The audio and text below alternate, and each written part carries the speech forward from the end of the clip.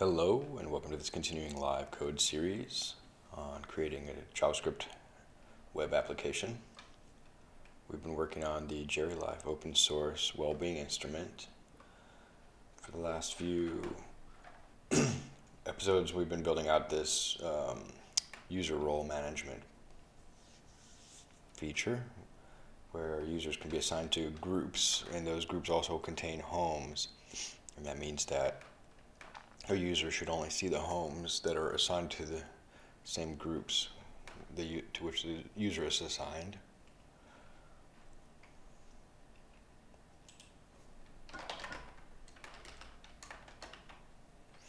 So, really quick.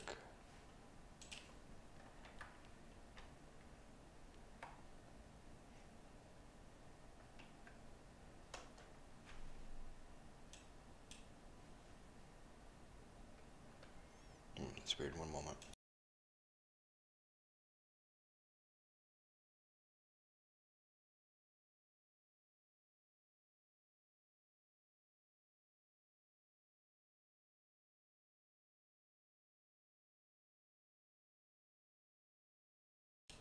Should have asked me that before. I'm out of sync. Now I guess I'm in sync with the Git repository, so let's see. I have the pull request here.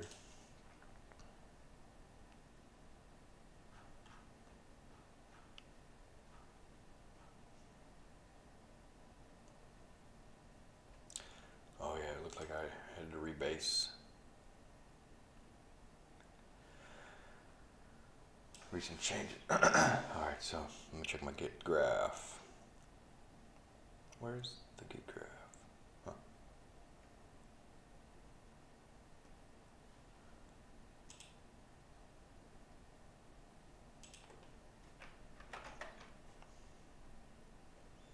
Git lens, Git history, Git blame.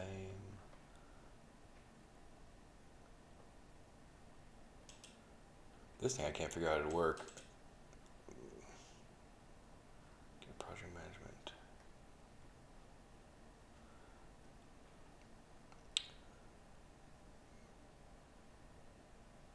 There it is, Git graph. Oh, now it's visible. Not sure if I just wasn't noticing it a minute ago. Okay, so it seems I have one viewer. I'm going to enable this Twitch highlighter extension. I figured out how to get it to work. Excuse me. So anyone viewing, and I'll mention this a few times throughout the cast, but anyone viewing on Twitch right now, while this is live streaming, can actually highlight lines of code. The command is in the lower left-hand corner of the screen. It's like type bang, highlight, a line number, and a comment. The comment is optional, but you need to highlight a line number. So the things in angle brackets are, you replace those with the actual thing. So I'll just give a quick example. Highlight 11. That highlights that line of code. It brings my attention to it. And I didn't leave a comment, but it tells me who highlighted it, and I'll show you one with a comment. 14. This is cool. And both the highlights will hang around there until I clean them up.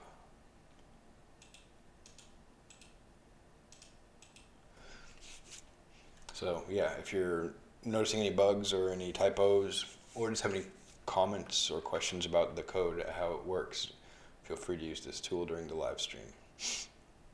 And I'll mention that as more viewers come in and out of the room.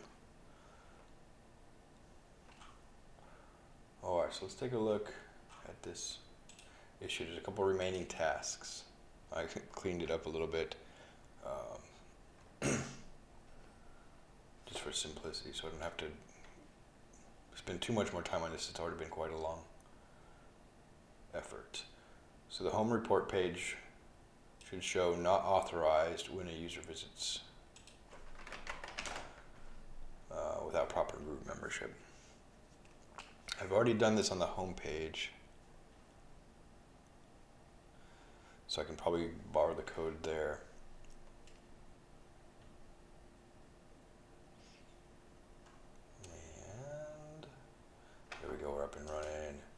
wish I could just copy this URL from the terminal. Very cool link. PyCharm has that feature, copy URL. Alright, so when we go to homes, I'm logged in as a user who only can see a few homes, And each home has a report page. And what I need to verify is that this user can only see the report pages for these 3 homes. So in another browser, I'm going to go ahead and get a home ID that this user's not, to which this user's not assigned. Let's see. So they're in Onella. Now we're going to look at Tom Mella. And I'll grab a home report page. Well, I'll just demo this real quick. So the home page for Tom Mella is this. And they're not authorized to see that, but when I type report, I think it is, it shows me the report. So I just have to carry over the access control. It would be nice if I could do this in the router, but I think I had some problems with that last time. It's a really good way, in the client at least, to provide access controls, route guards. And of course your server needs to enforce those access control rules as well. So let me see how I did this access control.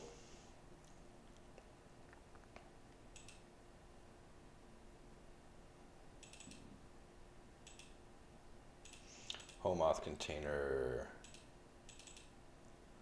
So yeah, for some reason I barely recall this, but I couldn't get things to work here with the route guard. So I had to, something about these route guards are synchronous, and in order to check authentication, I need to do that asynchronously. I need to call the server and get a response back from the server. Because it involves subscribing to not only the home, or making a query to get the home group and then see if the user's in that group. So it was just non-trivial. So I'm wondering, I might have some code duplication here. Basically, let me check out that home auth container. So I can close this. I was doing something there. I'm wondering if I could render this in the home auth container as well.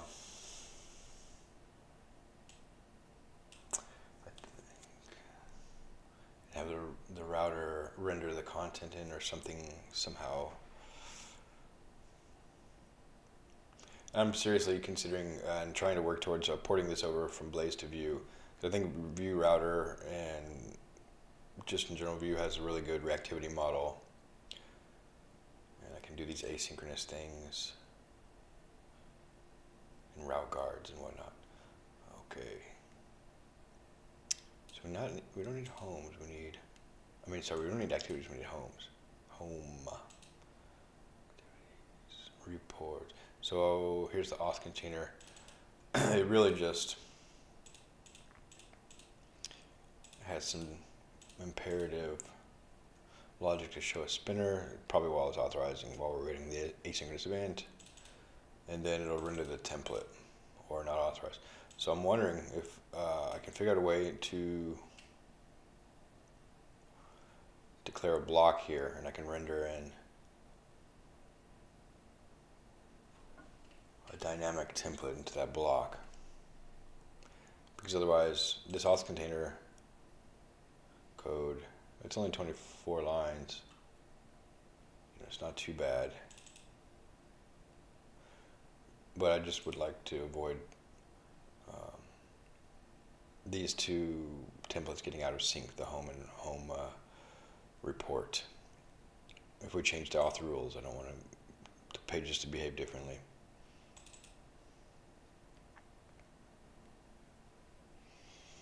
And this is that asynchronous call. Current user, home ID. Yeah, and also I'd like to figure out a way of doing this little less imperatively. But I think even in Vue, I would be looking at toggling a data property. Same thing with reactive variables. Just Vue has the data, and a Vue.js component is reactive by default, so we didn't have to drag along these reactive variables, which are just a little bit annoying. I think one of the limitations of the Meteor or the Blaze design. Okay, so how can I share this code?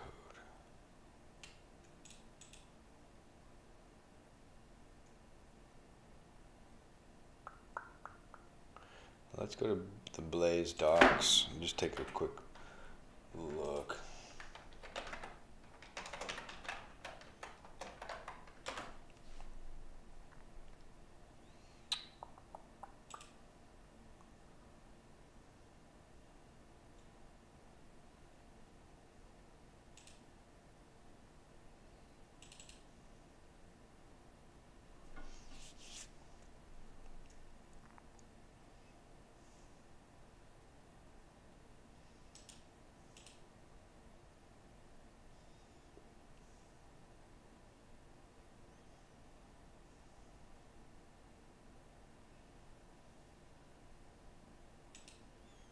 Hey, what's up, H3H394? Just saw your message. Doesn't have timestamps, so if I'm a little bit delayed in responding, I apologize in advance. If you just joined the channel, I'm not sure if you can see the previous chat, but in the lower left-hand corner of the screen, the stream view is a command you can type in the chat. Bang, highlight, space, a line number, and space, an optional comment, without those angle braces. That'll direct my attention to a line of code on the screen. It'll actually highlight the line of code on the screen, so feel free to test that out if you want to see how it works. And if you notice anything while I'm coding and you want to point it out, if you have a comment or a question, or you see a typo, or want to know how something works, I'll see that and I can respond. Alright, so it looks like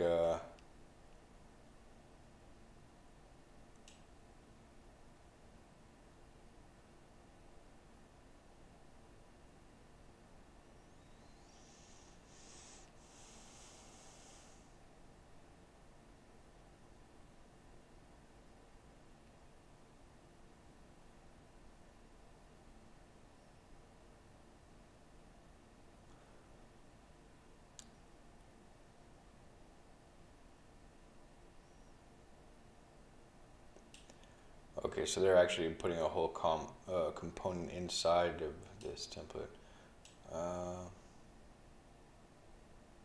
That makes sense, but I'm thinking it's inside out from what I'm trying to achieve. I'm not trying to render, well, I am trying to render a subcomponent, this home component, but I need to control or compose this user is authorized method into the parent template. Essentially, I want to share that and use it as a condition. In Vue.js, I'm probably in React, but just my background right now at work, my day job, working with Vue, you can just define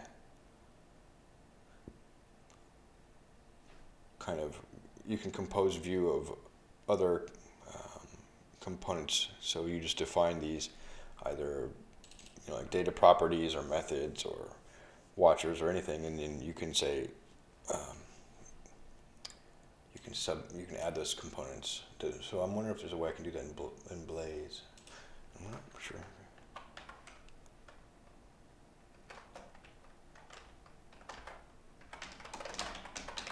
I can't remember what the word for that is. But essentially,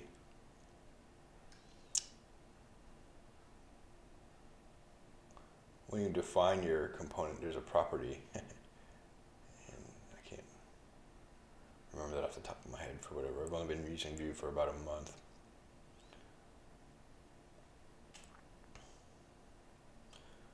Yeah, you just you can either extend it, another component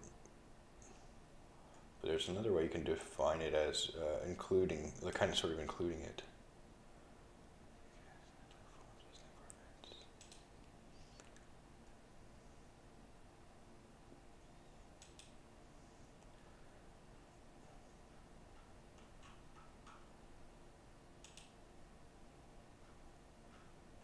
Methods computed.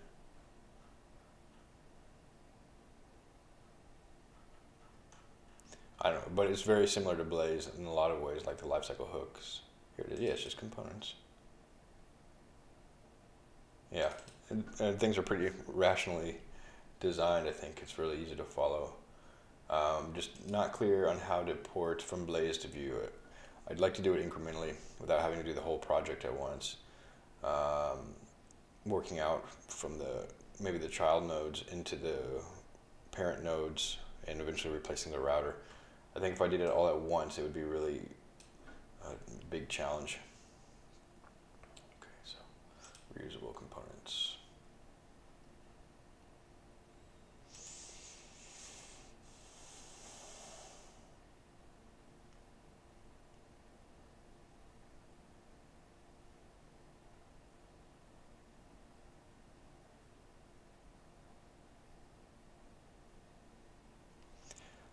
One thing, so this is the part that needs to change. And I think this Blaze has the concept of dynamic components. I know Vue does. I'm kind of longing for Vue a little bit in this case, but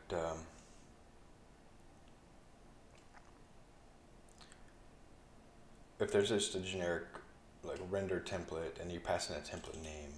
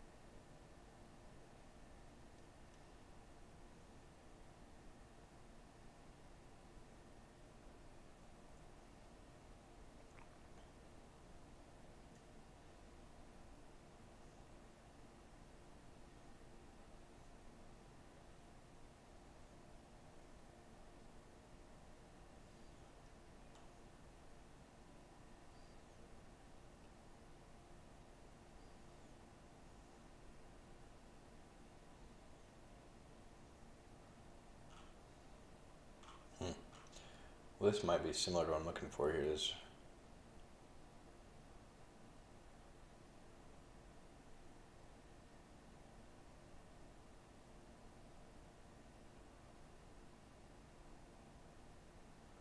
But I don't want the JavaScript API.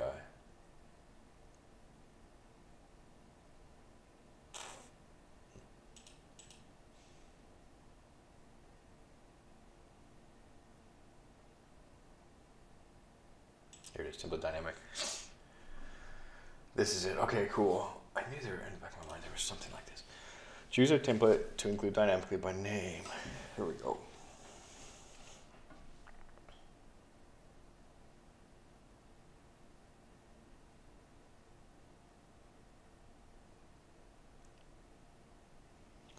And I think where I'll get this template name from is the route. I'll actually just pass that down so that I don't have to put more conditional logic in here. So what I'll do, let me take a look here. Homes routes. Close this sidebar. Here it is. So this one I can pass in a data object. What view? Let's see, what's the name of this dang router? Iron router.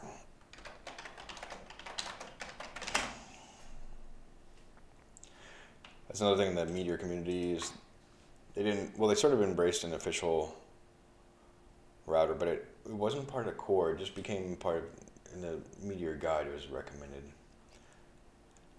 and I'm not sure how well maintained any of the routers are, either of the two main router options. This one has been dormant since 2017, though. I don't know if it's been forked.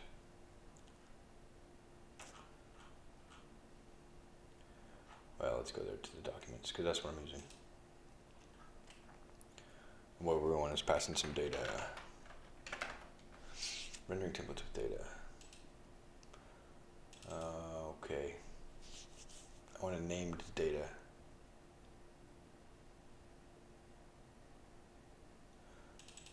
So the data object will contain whatever this function outputs, but I'd like a named attribute. So let me just try this.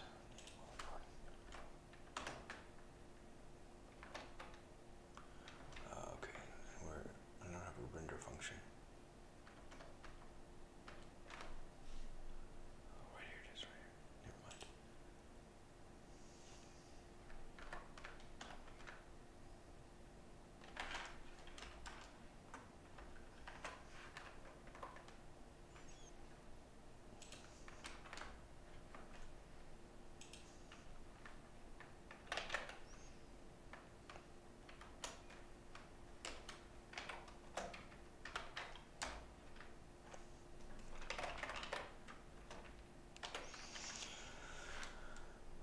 All right.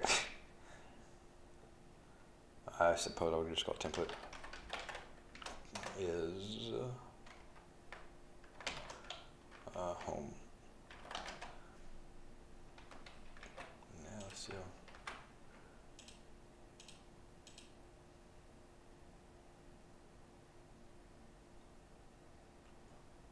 It's a string here.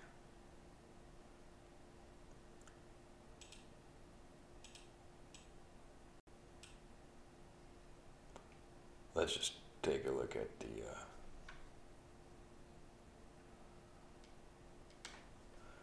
property.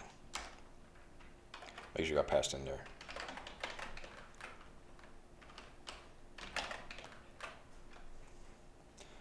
This, applications are expected token, expected and routes homes. All right, good.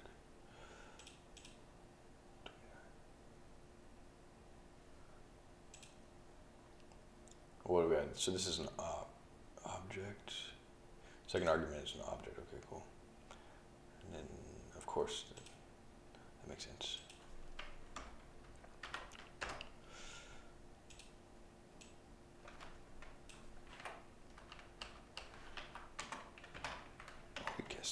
This is going to be a trickier one when we go to migrate. I'm doing some very specific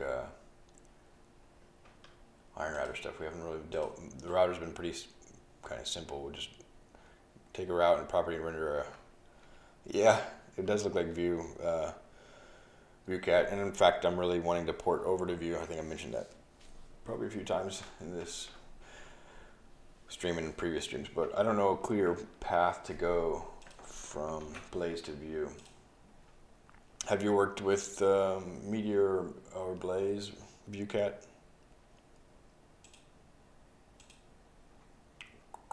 So now if I go back to the home page, you still see they're not authorized. So let me double check if I saved. No, I've never used Ember ViewCat. I was, though I'm inspired by the kind of community-oriented ethos of that project. I think they do a really good job, and it's always been the underdog. I was watching a documentary on it recently. You know, it's been the underdog to I'm drawing a blank now. Well, obviously React, but Angular. And I think they brought a lot of really important things to JavaScript development. But what's your experience with Ember ViewCat?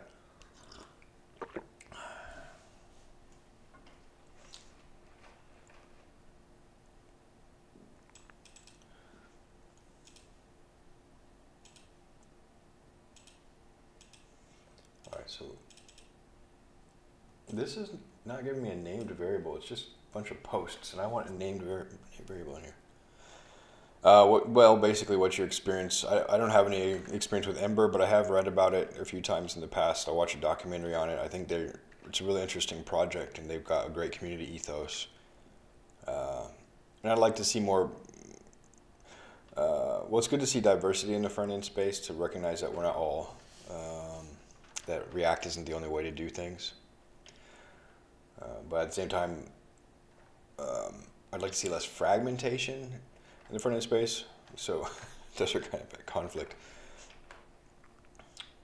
Like everything shouldn't be Vue specific or React specific or Ember specific if possible. I think web components sort of give us a way, an undergirding that we can have common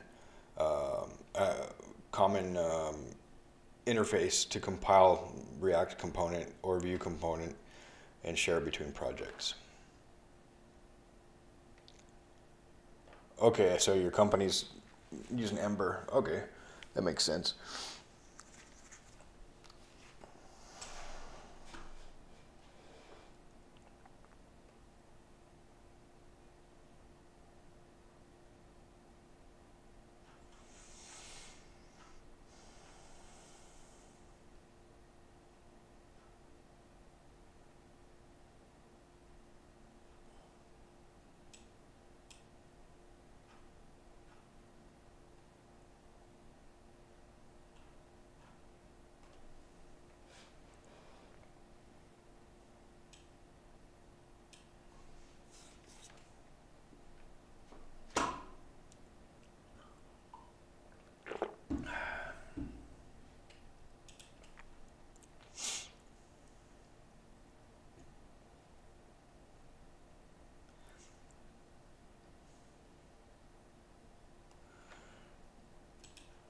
Yeah, let's see. I think there was recently an Ember conference that might have a bunch of videos up. I've been watching, I've been kind of orienting myself towards Vue because I have that opportunity right now to transition a project. This Jerry Life, for example. But let me see, community, contribute meetups, job board, EmberConf. There's a really cool Ember documentary.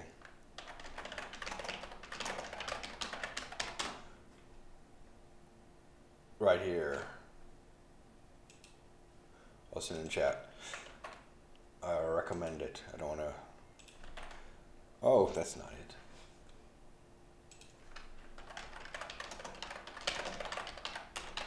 Somehow my JavaScript was still in my clipboard. Copy. I'll just cut it. It's pretty cool though. I watched this. It's inspiring. There you go. Yep. Let's see, EmberConf next year, March. Do they have the?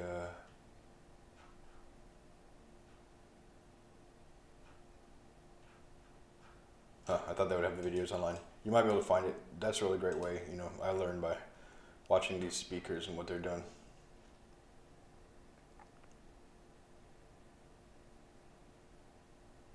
Oh, I can't reach their menu.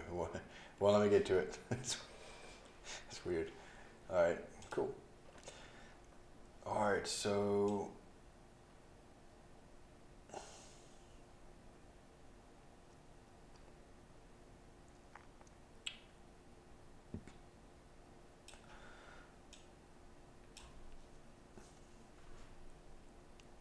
how do I just tell this homes route? I can tell it to render a template, but I've already got the auth container set up. That was a struggle just to get this working. Again, I would like to just do this with a route guard, and then I can share that route guard between these two cases, and it would be job done. But it didn't work. Yeah, your company probably. Yeah, I don't know if they're. I've not seen Ember and Meteor much about using them together. I think though that might just be that Ember's always been sort of an underdog, so the Meteor community also flocked to React, and I think that was to the broader detriment. But I don't know, people really like React.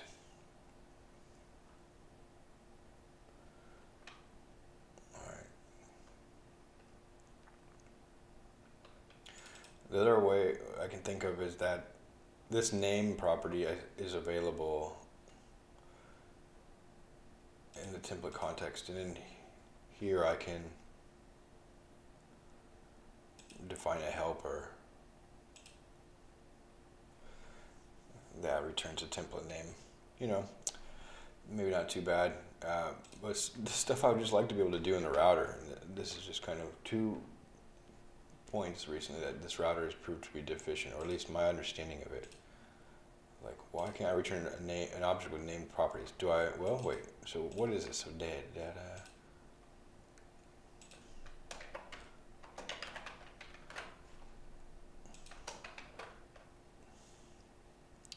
Home auth container.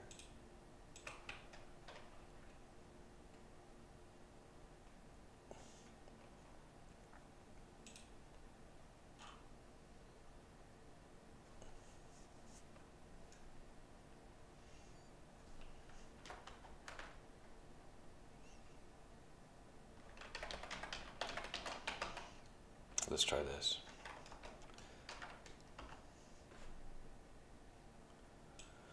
This has been another interesting inconsistency, is that, you know, in JavaScript this is all, the keyword this is pretty shifty, so to get a consistent way of referring to the template instance, you have to either capture this or capture the template instance, depending on the context. So it's very kind of, well, just a little bit redundant to have to write that all over the place, but console log.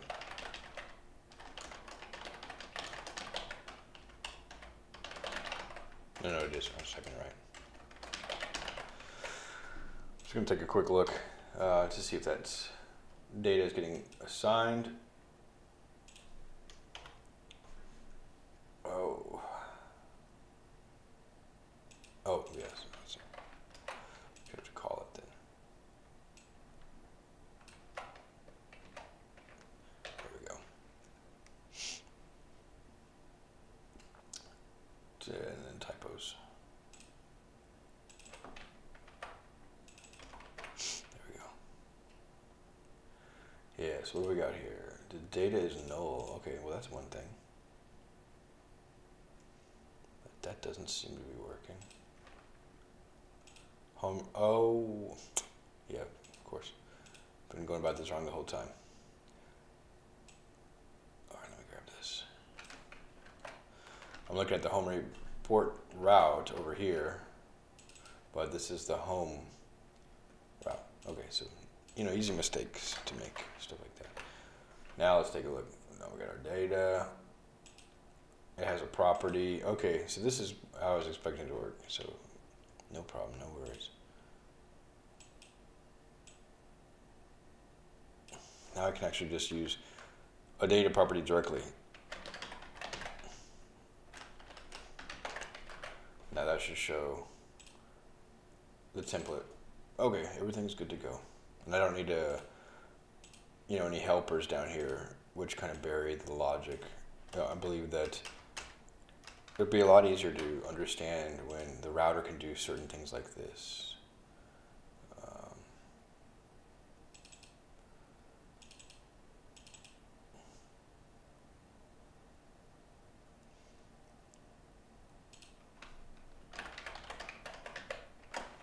I'll name it authorized template, so that when the user is authorized, this is separating sort of a strange action at distance, but when the user is authorized, render the authorized template that comes in from the route. Yeah. Maybe it's not too bad. Okay, so let's see. Now the template, I need this template dynamic right here. So this thing right here.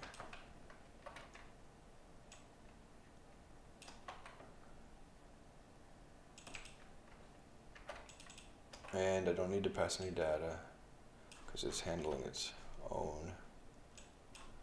Okay, so if everything goes well here,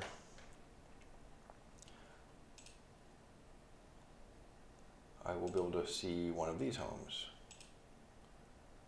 Yeah, all right, cool. home auth container. So I think I can share this home auth container now.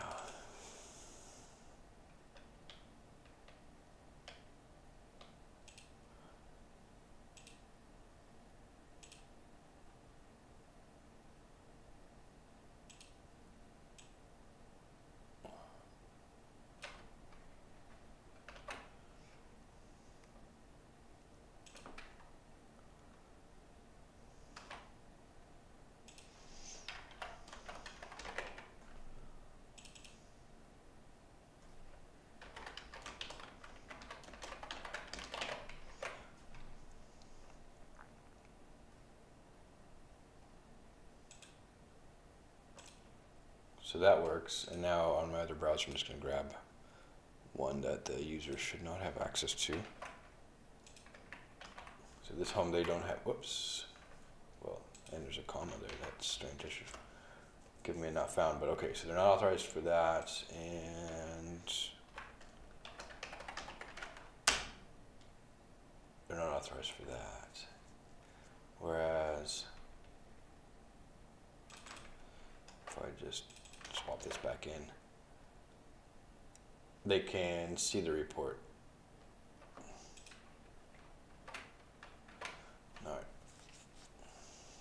Alright, that wasn't so bad. ViewCart, do you have any projects you're working on in your spare time? Anything, or H3H, have you done any work on open source? I'm not sure who else is in the chat room, so let me double check here. It didn't tell me. I'm not sure how to see who's in the chat. The users in chat. Function doesn't really list the right names there.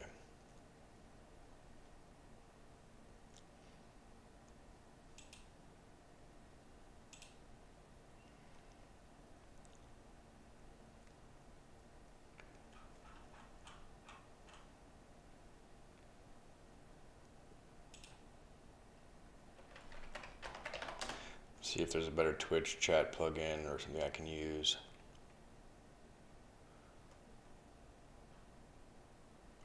In OBS to keep an eye on the Twitch.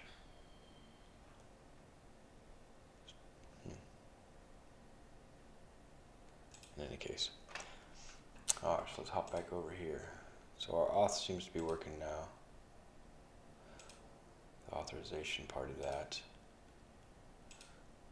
What did I change? So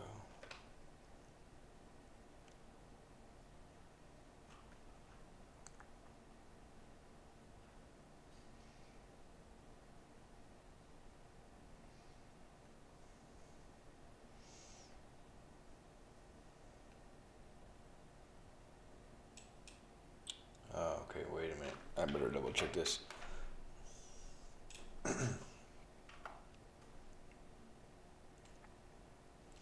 Oh, I think that it was because I had a typo in there. Yeah.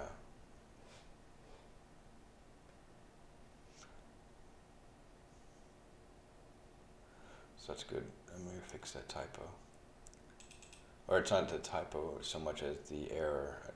When a route is, let's see. Home is not found, or the group, yeah, home, yeah, that's what it's looking for. It's a home with that ID. It's throwing an error. Let me double check on the server side. For this, current user can access home method. Current user.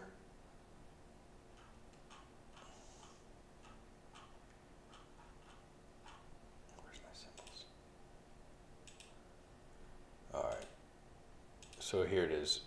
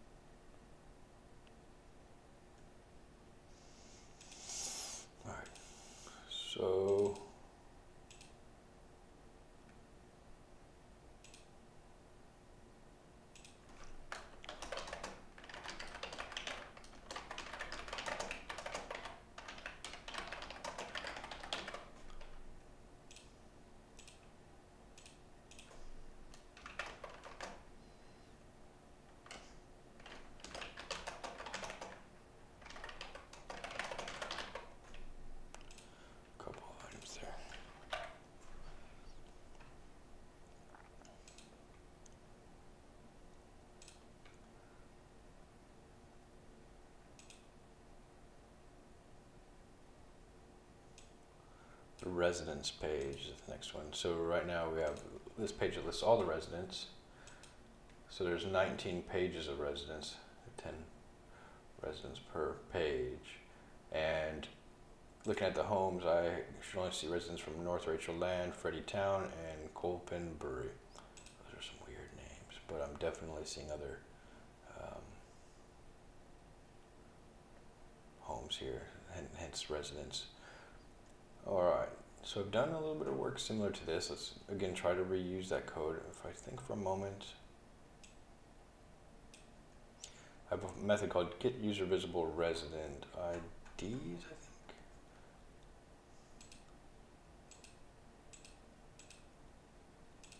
So let's check the server methods. Maybe that's a good start. Huh. Oh, there we go. Oh, dang. Not that one, this one. Let's get all resident IDs, get all count minutes, resident activities, user visible active residents.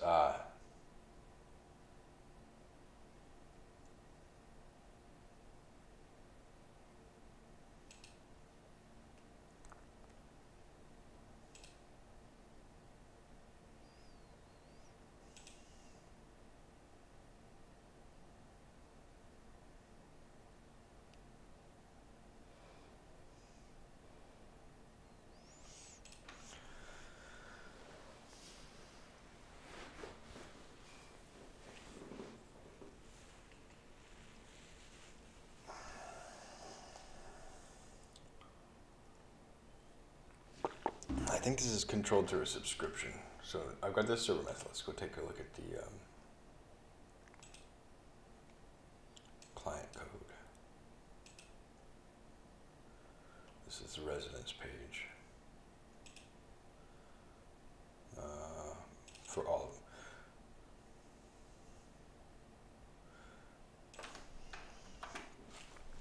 Okay, essentially it's a reactive table. Or I don't know if it's reactive, it's just a table.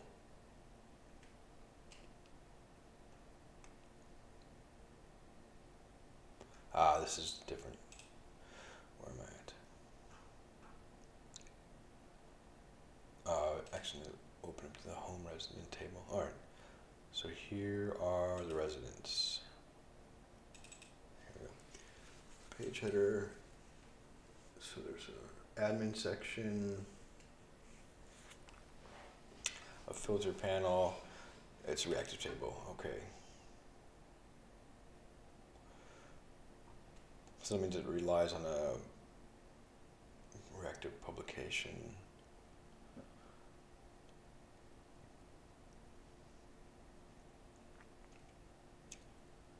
Collection settings.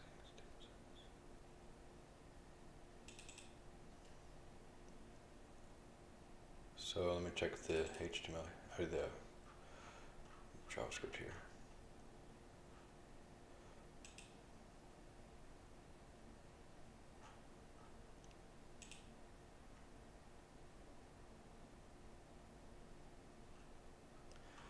Table settings.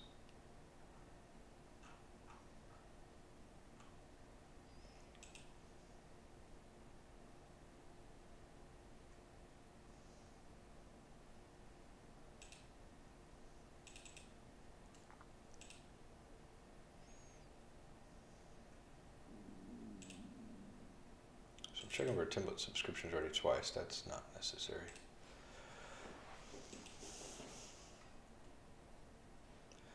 I have to kind of split these out because the details are spread across a couple of collections. The home names in the homes collection, resident names in the resident collection, and all of these rows are each a residency that groups the two together. So maybe and I want it to be sort of reactive, and we really need it to allow you to search through them. So Freddie, dynamic filtering is very useful. So I want to preserve that. All right, looks like there's 3 viewers in the chat. Just a quick heads up, if you weren't here before, to any of the new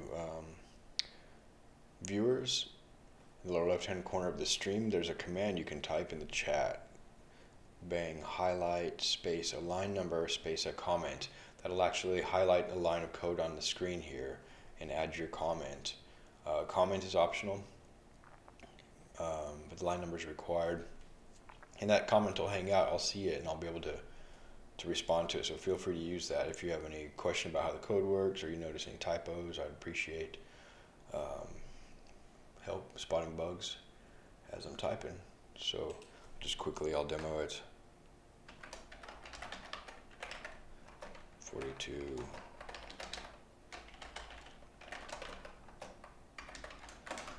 Here's one example, and did I spell it right?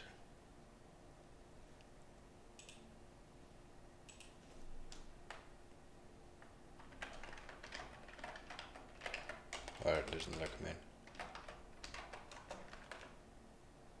Oh, there's nothing on 42. Let's try 43. There it goes. Okay, so that makes sense. There's nothing to highlight on 42. But there you go, and then you see the comment there. Pretty handy little thing. Line's a shortcut for highlight. I just put the highlight there so that if I can dismiss the highlight, whew, it's a big menu, so I'll just do this. Boom. Alright, so this is going to be a little bit of a mind boggler.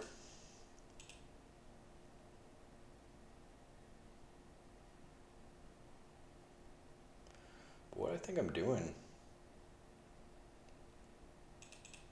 is just assembling this all on the client side, so that's pretty inefficient. Well, I could be done on the server at least. Let's just let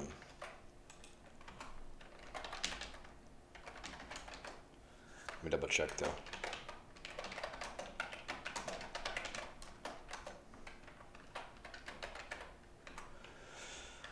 It's a property, isn't it? Not a method.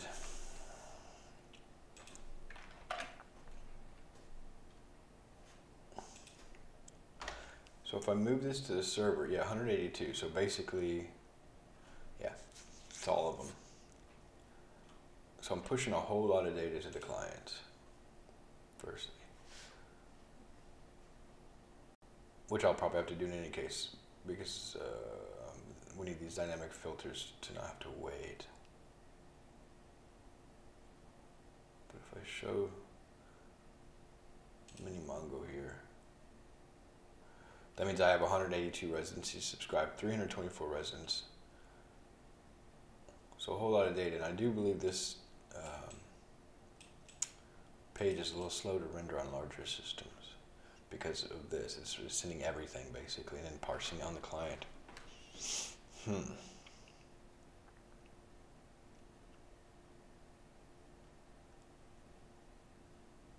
And then, you know, some systems are going to have a lot more homes going on.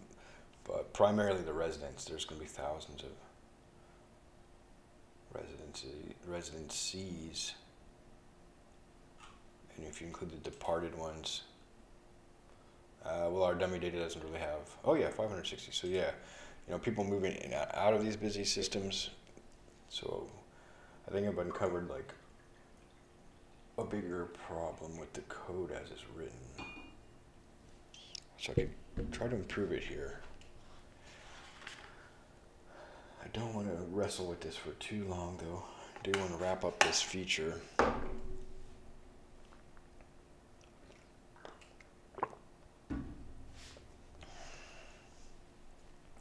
See if I can move this to server side subscriptions firstly, so that we don't have to push so much data to the client. But also the fact that I need to parse it makes it difficult. Because we can't just subscribe people to these residencies and expect this information to be available.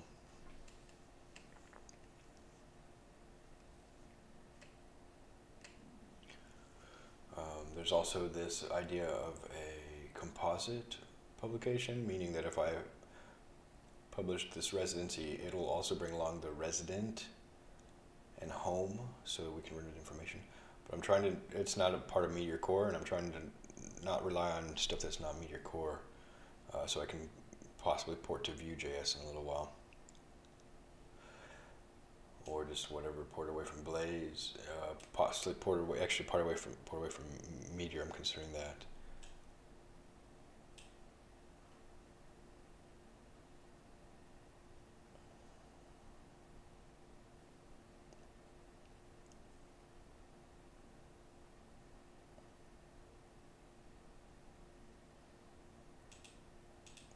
I guess that's not really so relevant, but in any case.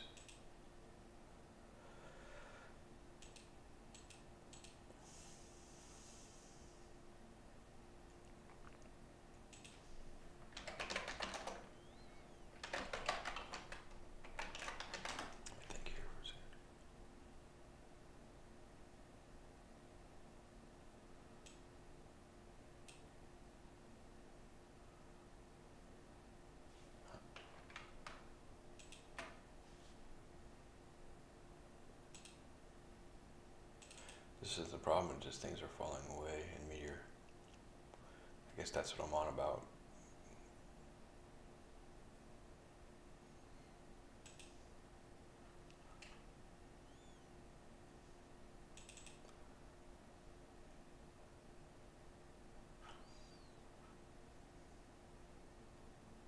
Because I think this is even a different package that uses a capital R.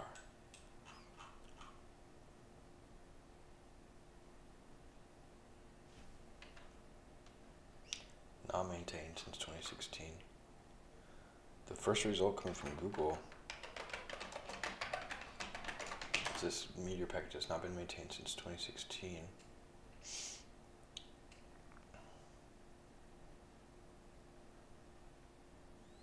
Here's the one I'm using here. It's not the official website. You know, this is Google search results, so I can't really blame.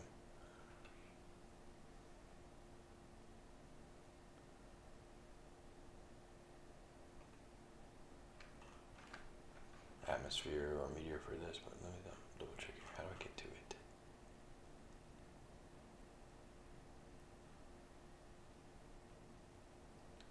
This is kind of the stuff I'm getting at.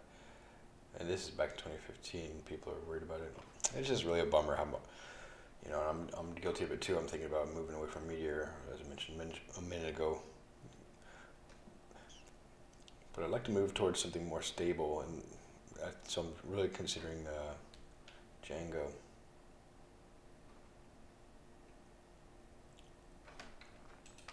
we go. Just give me to the official repo. Is it gone? There it is. Relatively recent development as Meteor goes. Server-side pagination and filtering. This is something I've not really ever gotten to.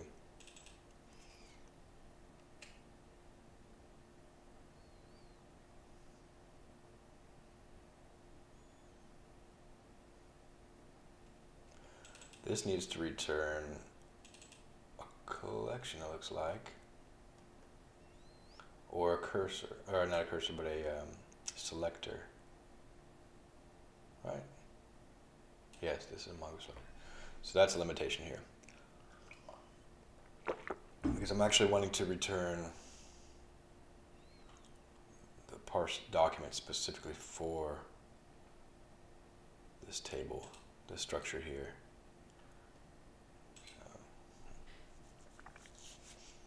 I don't think I'll be able to use the server-side pagination and filtering here.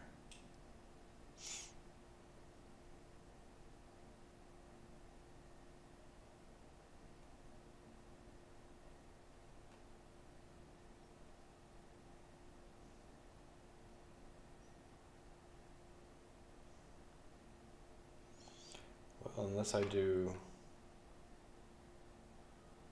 Actually, this would be residencies.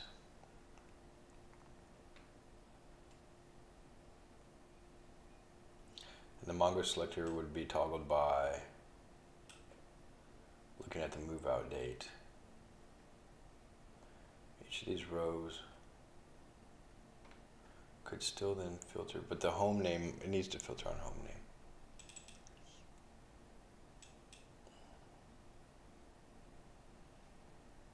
full name, resident full name. And that's coming out of my parsed data here, so.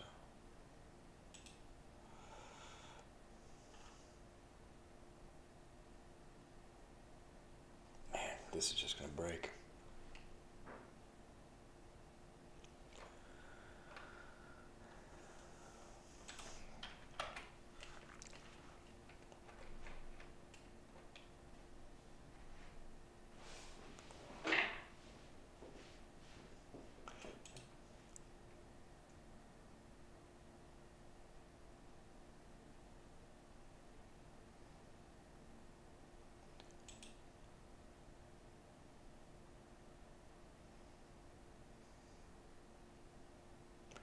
I think I'm gonna have to move the bulk of this optimization to a different task.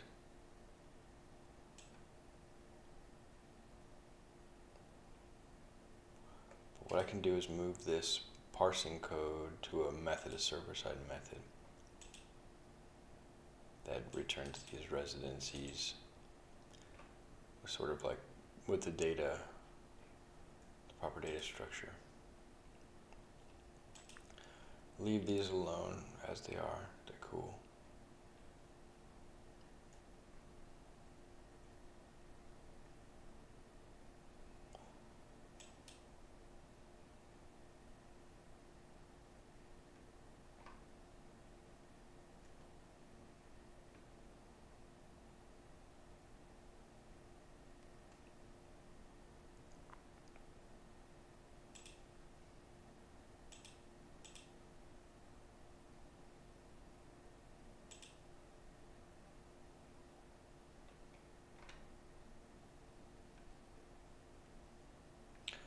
The way this is working,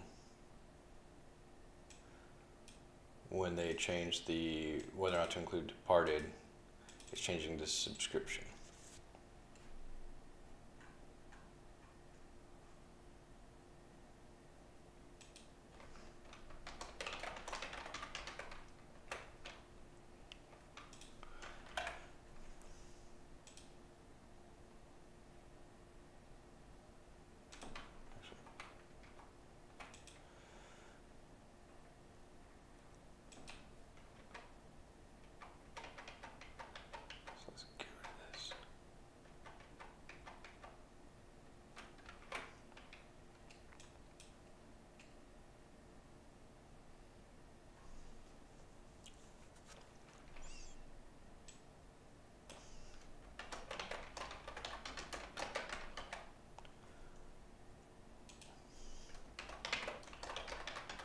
Alright, so just double checking here. If I can just reuse these subscriptions, that's super simple. So 19 pages, 0 pages. All user visible residents. All user visible active residents. So just changed a couple lines of code, I think, right? And then did some lint. When I do lint as a separate commit,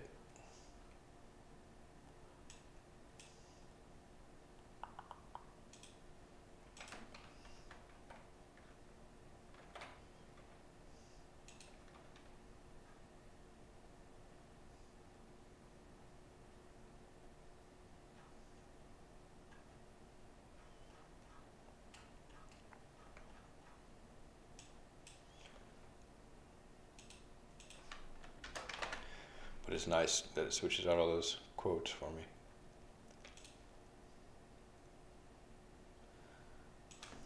Okay, let's check these publications. Not the methods, but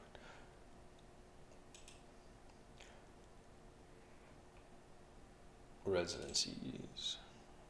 Current user visible active residencies.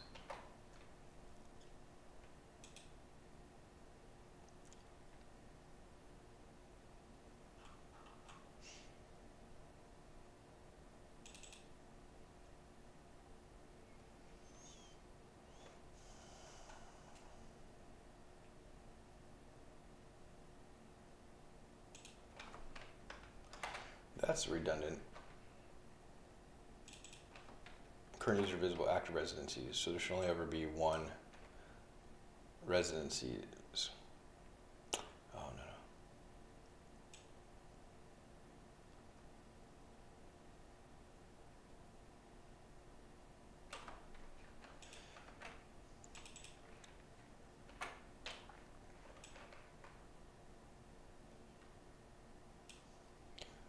Let me double check the residence. This needs to toggle also. So all residents. That's the problem. All residencies, both of these. Control K. All residencies, all residents. Current user visible. Active. Residencies, active residents.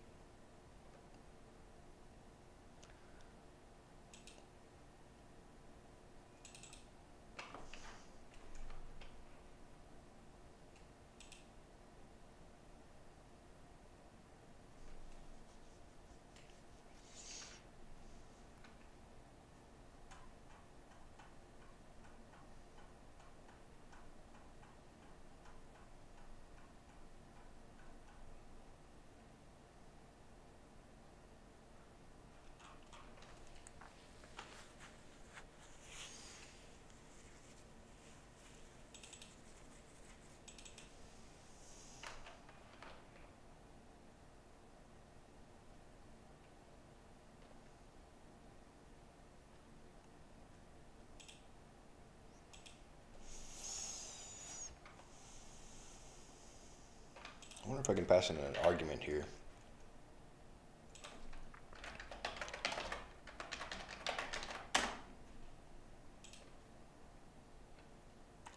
That's a function, so.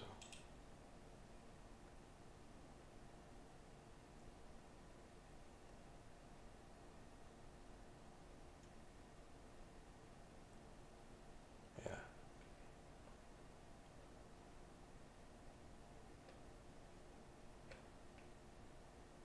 Huh.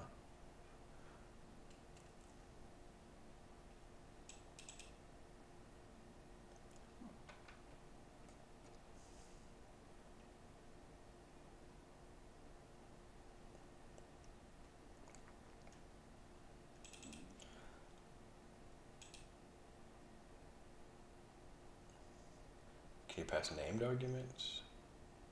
Or is it just positional? Probably just positional.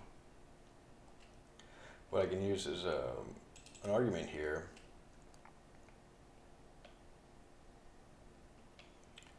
The main difference between here is the all visible current. Let's see, so I need the current user visible residencies in both cases. But whether or not they're active, that's, I think, the differentiating factor. So if I just say current user visible residencies, and I have an argument for whether or not it's active, so to include or not include departed, then I can use this.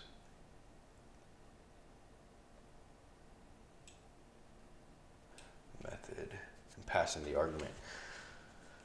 So what would the argument name be? What's a meaningful thing? It's going to be a Boolean, and it's going to be passed right here.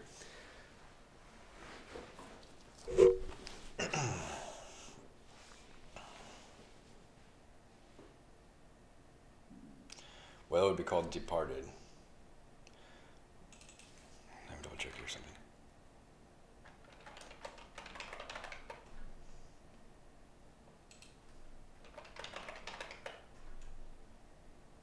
So essentially,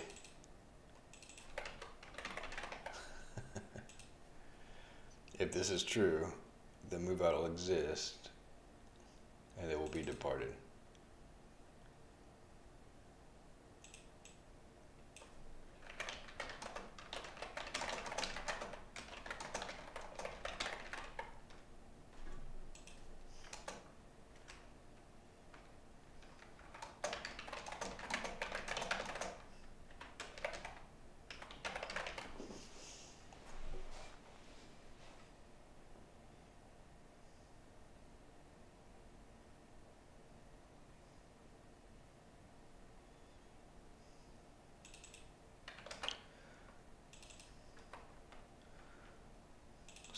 find the other usages of this and add this argument. Current user visible active residencies.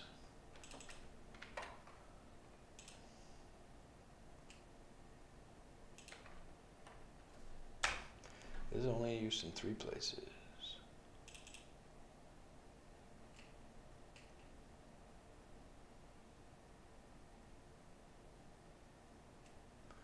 I would like a named argument here, because just passing false is like, what? What does that mean? Or in this case, yeah, it would be false. I'm going to check if I can do a named argument.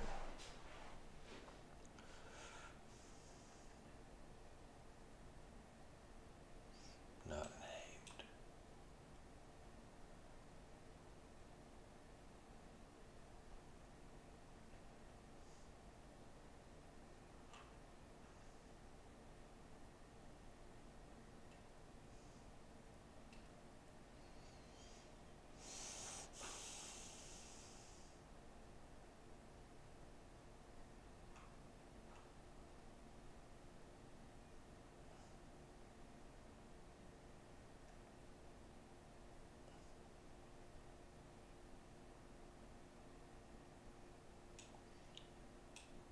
I could learn more about that low-level publication API, perhaps, for the paginated thing, but I think this is, I'm on the right track here. Well, let's go ahead and make this explicit through a variable.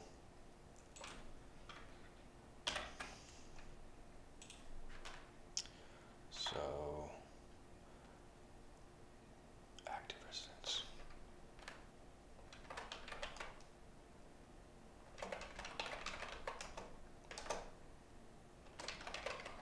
So since they're not departed,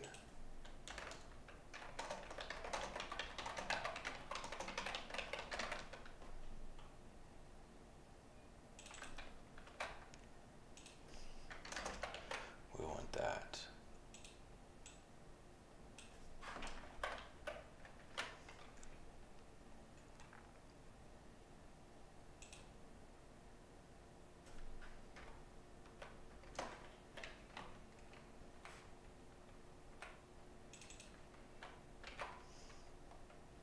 Well, it doesn't matter. I think it's, I don't want to get too confusing here, so depart equals false. All right, where else is this used?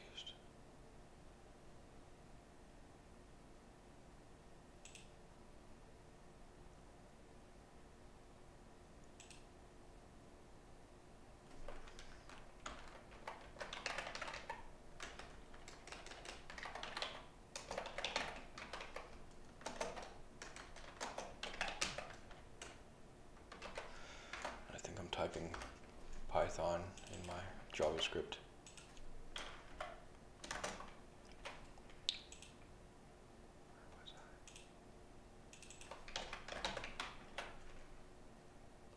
All right, chat. Come on, highlight things like this for me.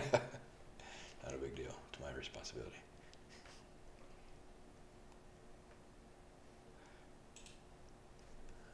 Okay. And this now becomes current user visible. Ooh, come on. What's going on here? Can't see if it's highlighting. Current user visible residence.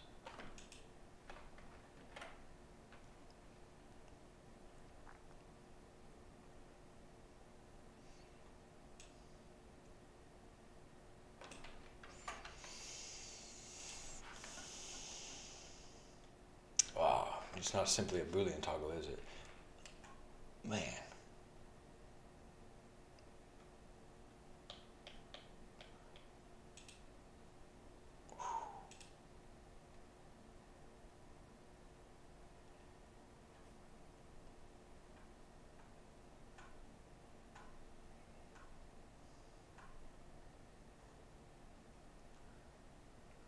because there's cases where I want to get all the residents. In fact, this is the case. I want to get all the residents departed or not. So I should just not have this check here. Well, damn. There goes my idea about sharing code.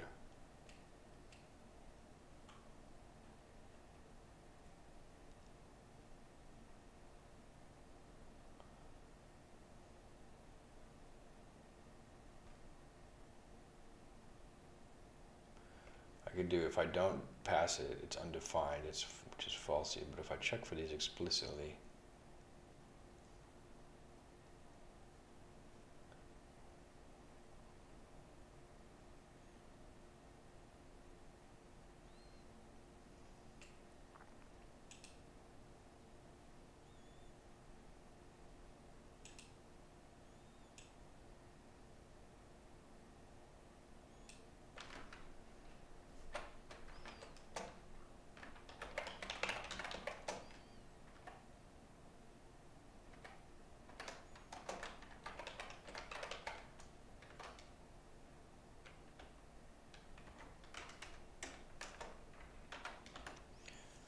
so if it's not passed in, if the argument's not passed in, it'll be undefined, and then I want my selector to just be an empty object. Else I can use the value of it. Oh, no, departed equals. I can pass.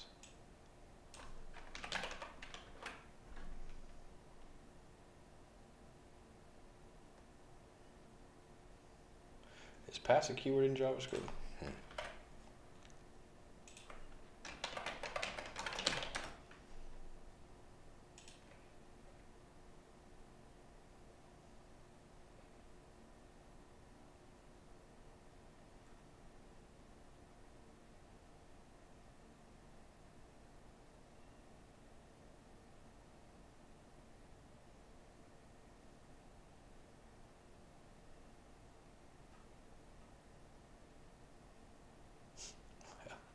That's a good idea, I guess. I don't know, jeez. I have to spread it. I have to spread something here.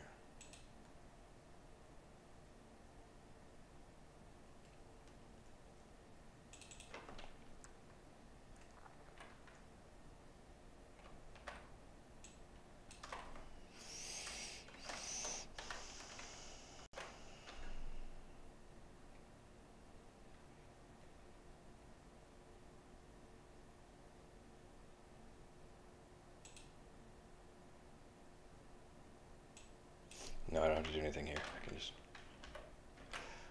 Oh, that's so ugly.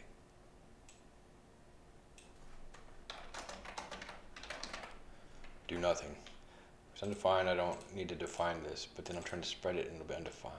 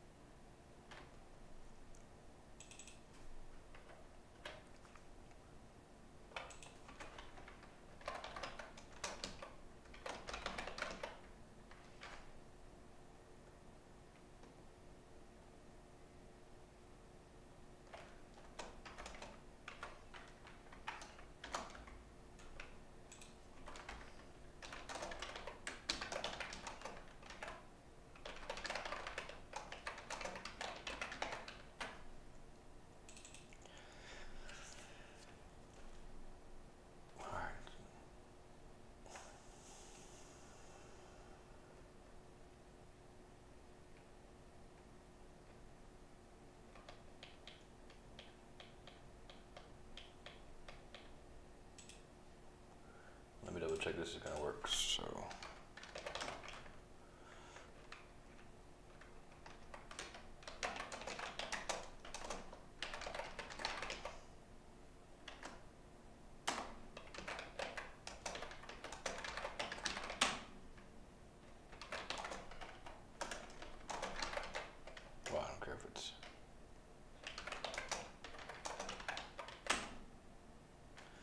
Yeah, so triple equals, that works. All right, good. Oh, this is Control D. All right, so if this is not passed in, it's undefined. We'll do nothing. We'll find all the residencies. So then I don't need the active part in a minute. If it is passed in, use the value. In which case, I don't think I'll need the case of only showing departed, but you never know. It's there.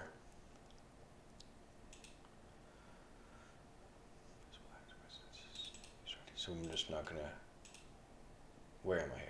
I'll close that, that's not relevant. Where's this subscription? So,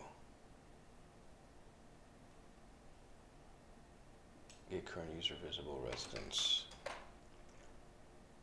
C's.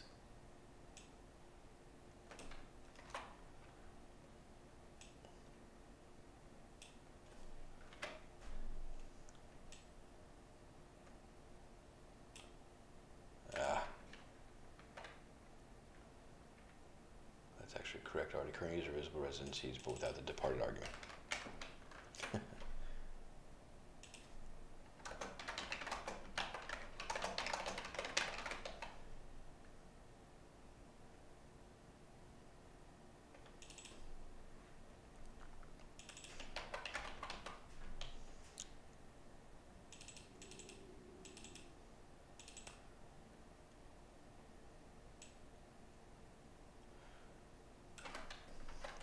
Let's just see if this part works. And I'll look at the residence in a moment, clean that up, but I think this toggle should work if I double check my usage here is now down to 1, and that's the actual publication. So there we go.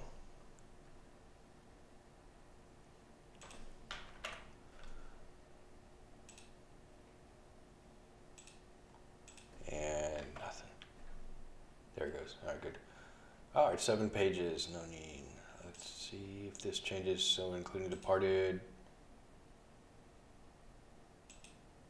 Oh. One thing is, I'm not sure if I have many departed residents in the dummy data, the mock data.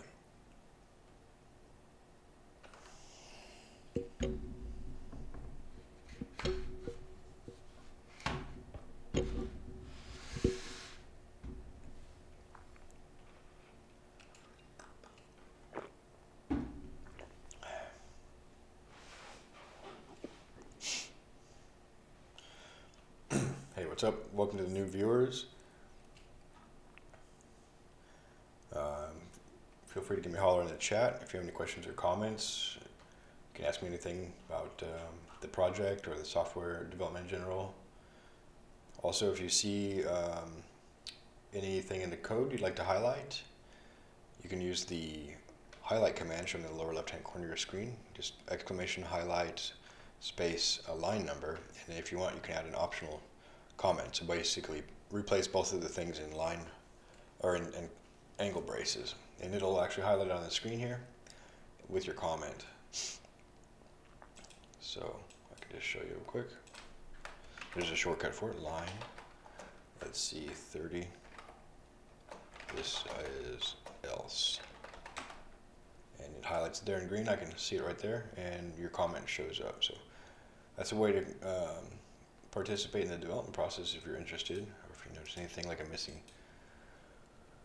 semicolon, or bugs, or typos, or using Python syntax in JavaScript. All those type of comments are welcome.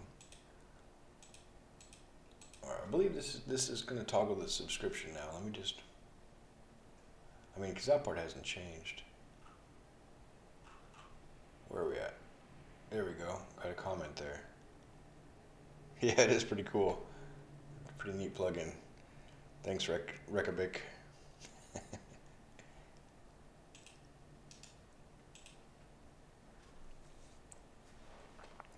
All right. So the other thing is, I should have a ton of residents here in my mini Mongo. 324. Now we're really fortunate with this project. It's actually in production use in a system, a care system that spans an entire city. And right now, the reason we're rewriting this feature is that we realize that in the next couple of months, they're going to be adding a lot more residents and users. We started this project for a specific care community in the city, and there's only about 500 residents in that care community. So we haven't had big problems with the scale and amount of information visible to the end users who are helping to coordinate care for those residents. Now that we have a growing user base and a growing number of residents, we have to address this issue.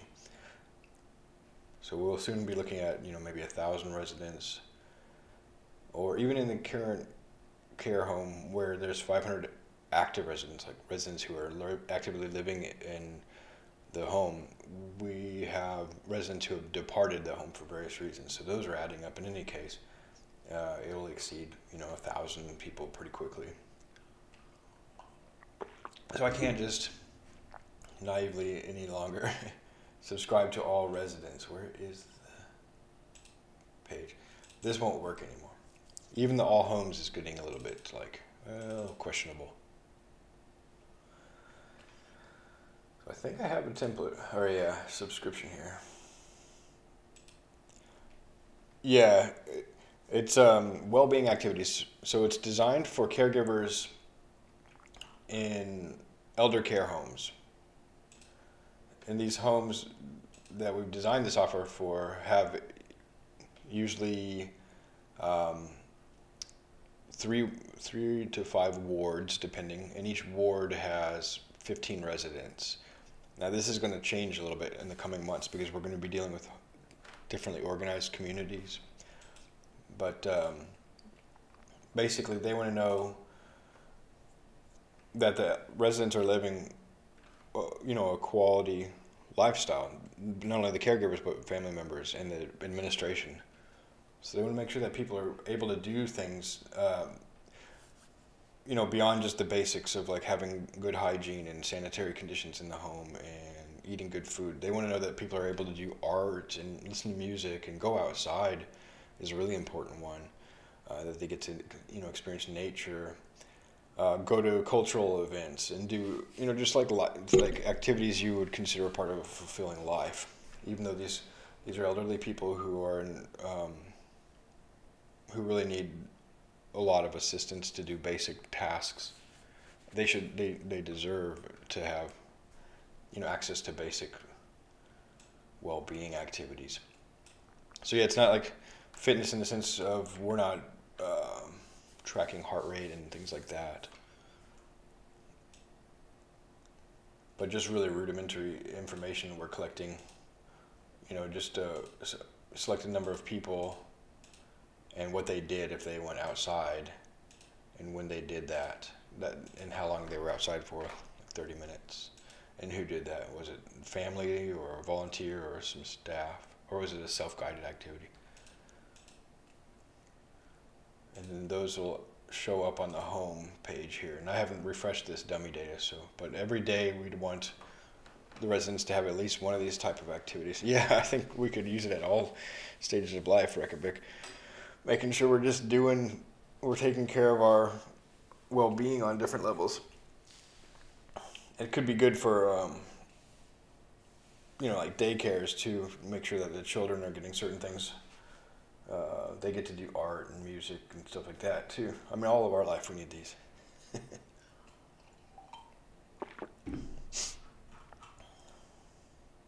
And it shows the overall trend of the home. Since the dummy data is not refreshing, the trend is decreasing in people who are have an excellent level of activity, and moderate level is increasing, and then soon we'll start to see this red line creeping up as it drops below a certain threshold.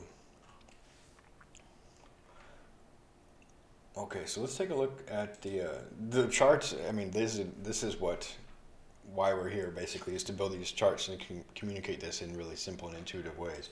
But for this particular task, I'm really deep in the weeds with subscriptions and stuff like that, not looking at the activity data. But this is an important feature too.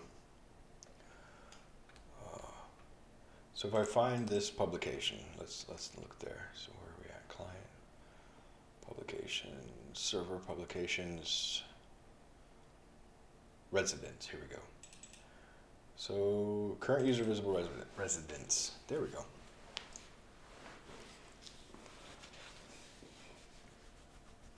Yeah, we have, this has been a long thing. Right now we're using, just to directly answer your question, right now we're using Plotly.js.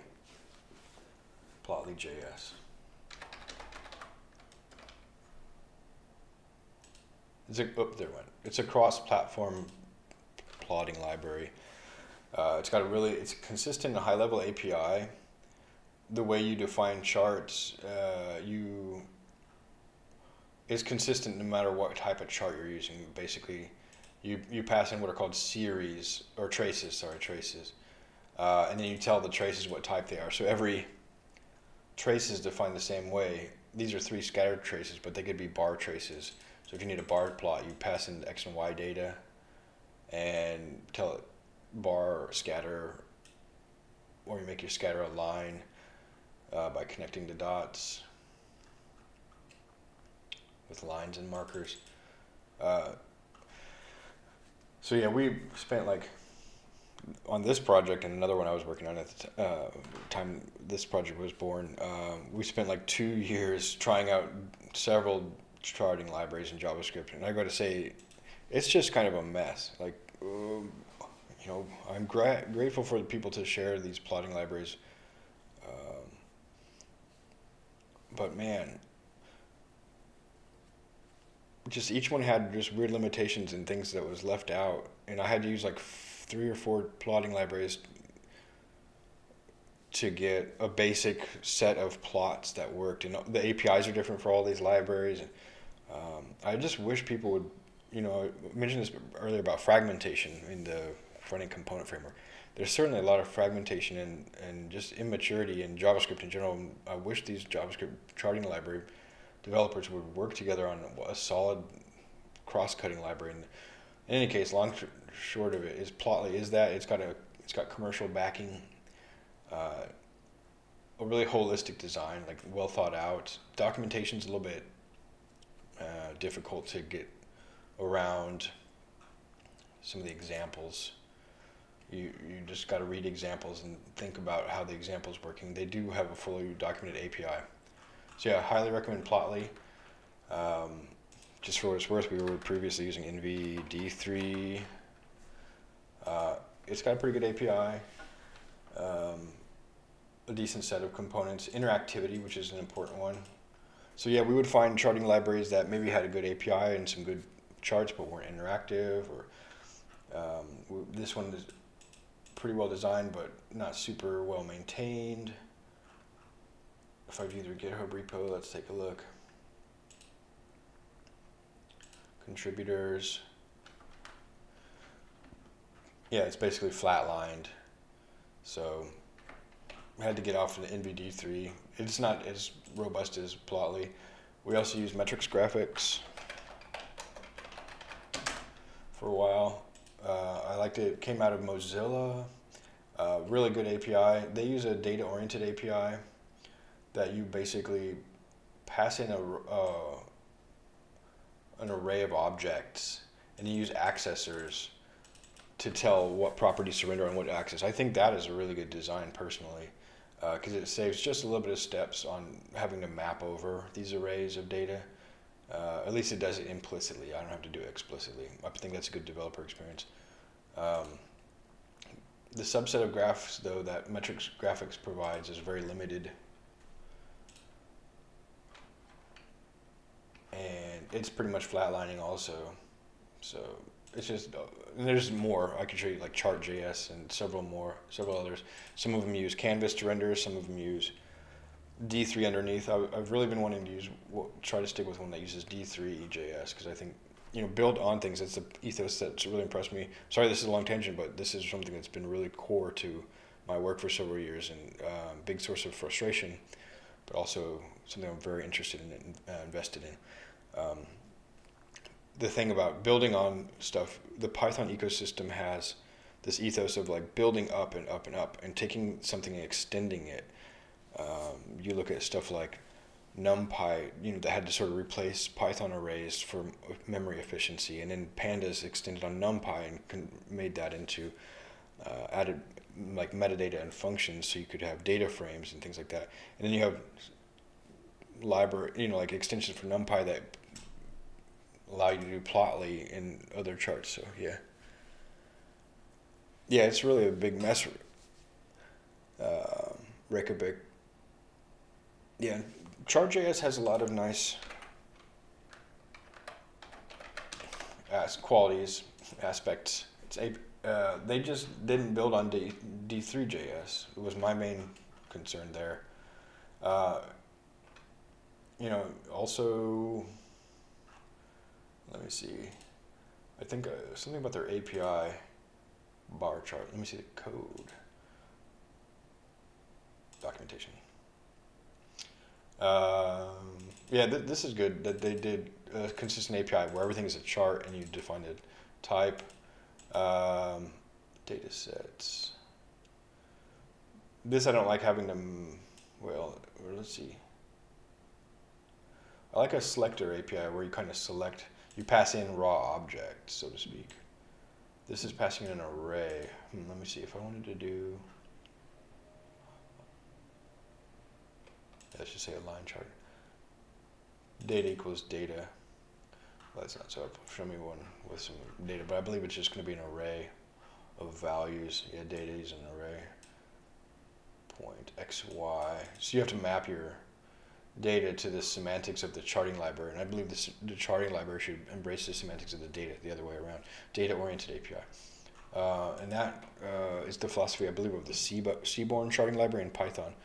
There's just a lot of options and different approaches.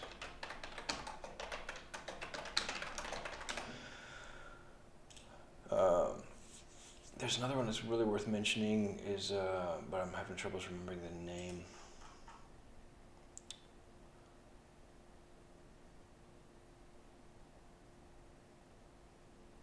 This is an example. So Seaborn built on top of Matplotlib, which is this sort of low-level plotting API in Python, and integrates with Pandas. So that's a synergistic approach to developing things I wish that the JavaScript community would take more. Maybe there's examples of JavaScript community doing these synergistic things, but I've felt more of a sense of fragmentation. I've tried to get myself out of JavaScript as much as possible, but here I am doing JavaScript development, API abstraction across visualization, so you have consistency for each visualization. It's more or less going to be familiar if you're already familiar with other ones.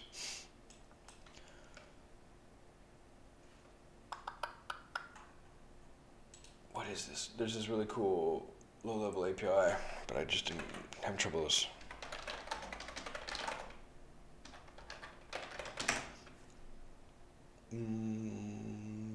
Altair is building on it. I'm getting closer. Oh, that's not it. Oh boy. Something else. Declarative visualizations. This is a sort of, and it's built on Vega. That's what I was looking for, Vega and Vega Lite. Okay, cool. I've been a little bit out of touch with these. Again, we made the decision to go to Plotly, and I don't really regret it. I think it's got a lot of different charts. It's cross-platform, meaning cross-language at least. Python, JavaScript specifically. Just really well done. It does render things to Canvas when appropriate, or WebGL, maybe even, I don't know.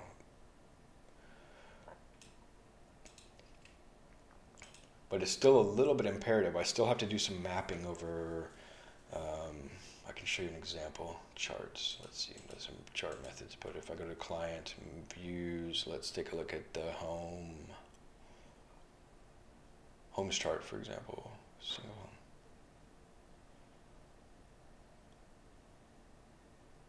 Activities, status. I'll just show you a quick example of the charting stuff, because this is where the meat of our application is. So basically, when we're setting up a chart, we have to take some data, which are typically raw objects, and extract properties out of those objects and map it to arrays that conform to the semantics. So X and Y is not too opaque, right? But it's for a bar chart. But I would just like to say, hey, charting library, render the home percentage on the X's, which is what pretty much we did here. But we had to map it to an array and stuff like that. So this is going over each of them. I don't know, it's just kind of in producing one trace for each of the 3 levels. So it's more of an imperative API. I have to do more hand-holding in the code. So there's this tendency in a couple of examples where you can get more declarative. You essentially go in and you design your chart by saying, here's how I want it to look, not here's how to parse the data. Let the charting library do the underlying parsing for you. And this Altair is built on Vega, which is really nice. And we were considering using this for our plotting library, but we went with Plotly. This isn't necessarily going to be totally simple. There's still quite a lot of complexity to learn. But the words that they're using when they define these charting constructs, I think they're coming out of like academic literature, and some of them are common, like axes and marks that you put on a chart, what your data are, and what type of transformations you're applying. This is all just declarative. There's no mapping or anything like that. So you just kind of learn this declarative way of describing charts that you can even apply just when you're reading the New York Times and you see a chart. In the New York Times, you can see, well, these are the scales and the marks they use for that chart. So there's actually a vocabulary of describing this violin plot and things like that. So I really like that approach. Maybe would be able to use Vega or Vega Lite in a project sometime soon, because it's very flexible. But I think just at the end of the day, we went with Plotly, and I don't regret it. Metrics graphics, and we replaced all of our charting libraries with Plotly. Here's a few metrics graphics examples. They got nice little bit of a hover mode there. This is nice, showing confidence band.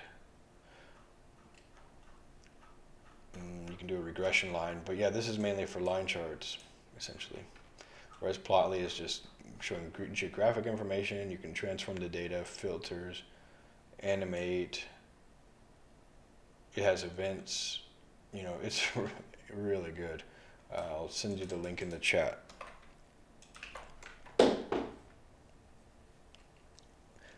Rekabik says, I took a Python course last semester and really enjoyed the language. Recently took up JavaScript as I want to pursue web dev path. I prefer the syntax of Python though. Yeah, I agree with that sentiment, that whole statement. That's I really enjoy also Python syntax, and yeah, there's just a lot you can do with web development, and that's where I'm at too. So I really enjoy the web platform. And JavaScript is not all that bad of a language. I just think there's some problems with the ethos of the community. Perhaps because it's kind of, well, a couple of things. This is my hypothesis, basically, that JavaScript is really easy to get into first in web development. So that's made it possible for me to actually start a whole career, as I just started web development, learning basics of HTML and JavaScript and CSS, and it led me further down the line of doing, programming as a full-time job. So that's a really big plus. But it's also meaning that a lot of people without a lot of depth of experience are entering the field, which is it's a hugely important thing, I believe. But that sometimes when we're new, we want to do things our way or are part of our learning journey rather than learning the way things work currently. We'd rather just sort of invent while we work. And I think that's maybe why a lot of the reinvention occurs in JavaScript unnecessarily, like these plotting libraries. Some people who, rather than learning, and maybe at that time they started some of these projects, there weren't good options out there like Plotly. Plotly wasn't open source. So they, out of necessity, invented their own charting library. or they wanted to do it just slightly different. So there's the bike shedding approach. And I think the Python ecosystem is a little more mature, and I don't know if there's more of a barrier to entry, but there's some different quality there. Not to say that things don't get reinvented in Python. Yeah, and the 50 different frameworks that companies want you to know, Reykjavik says. Yeah, there's that also because the companies are vying for mind share. They want to be seen as, well, they want to recruit talent, top talent. And so if you're using their technologies, you're more likely to go in the direction they want to be seen as. It's also marketing. I think Facebook and Google have a lot when they're able to build a name for themselves in the developer community. Microsoft is certainly pushing for this lately. With the acquisition of Google and things. Yeah, and I'm not sure that Angular and Angular, yeah, the new one, and React or Vue, they're not maybe like fundamentally different. I think there's more similarities than differences.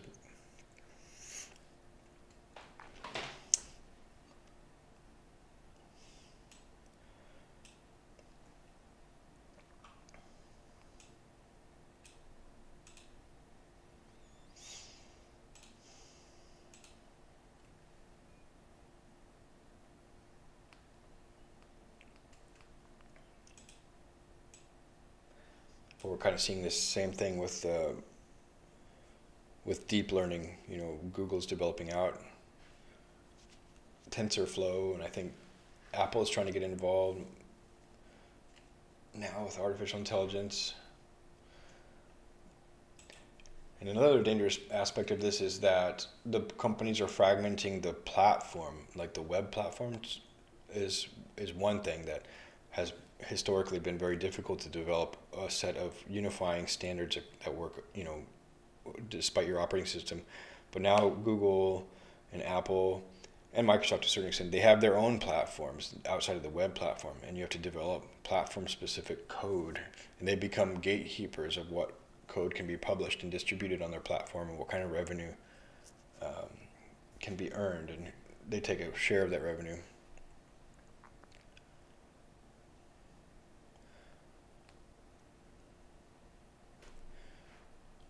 So Reykjavik's been doing JavaScript for a bit, and the foundations of JavaScript aren't enough. You have to learn frameworks like React or Angular. And so maybe they're not able to put as much time and focus on learning the core JavaScript concepts. They have to jump straight to React or Vue or Angular. Yeah, that makes a lot of sense. And granted that they're written in JavaScript, so you're gonna by proxy be learning JavaScript. But so one thing that comes to mind is that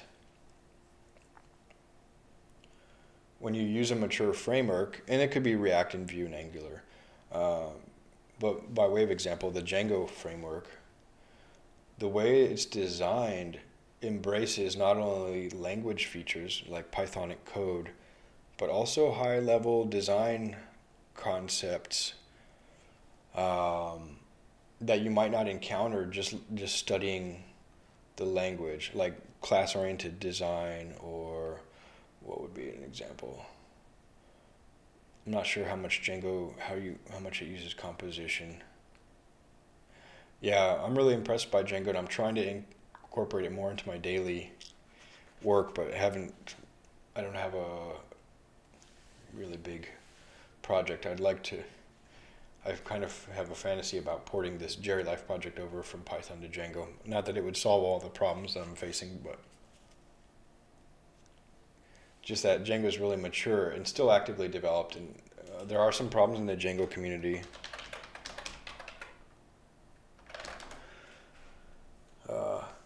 It's not a hot new JavaScript framework, so getting developers to use Django, and it's not JavaScript, so those two aspects, not JavaScript also, right? Those two aspects are kind of strikes against it to a certain extent. But what it does have going, I think, is, well, first, Python is a really nice language. The documentation is really comprehensive. They've got a great tutorial, and like every aspect of the framework that I've ever touched in projects that I have worked on a little bit is well documented, like almost comprehensively, to the point of like sometimes it's almost like a textbook. That can be said for other Python libraries like scikit, learn. Also, when I'm reading the documentation for these projects, it's like reading a textbook. Like they have all links to the literature that informed how it was designed. So yeah, that's back to the point. It's like use a framework that has some maturity, whether it's a machine learning framework or a web framework, and component UI, JavaScript UI components, libraries. It's not going to give you that bigger picture. And when we're learning, we should be, like when we're first cutting our teeth, and I'm still learning every day, we should be learning in a, so to speak, a controlled environment, like one that's already been tested and developed for us, and not inventing our own framework. And I think a lot of new developers enter JavaScript and have to almost invent the framework, and it's a nascent community. And things change so much that there's so much reinvention going on.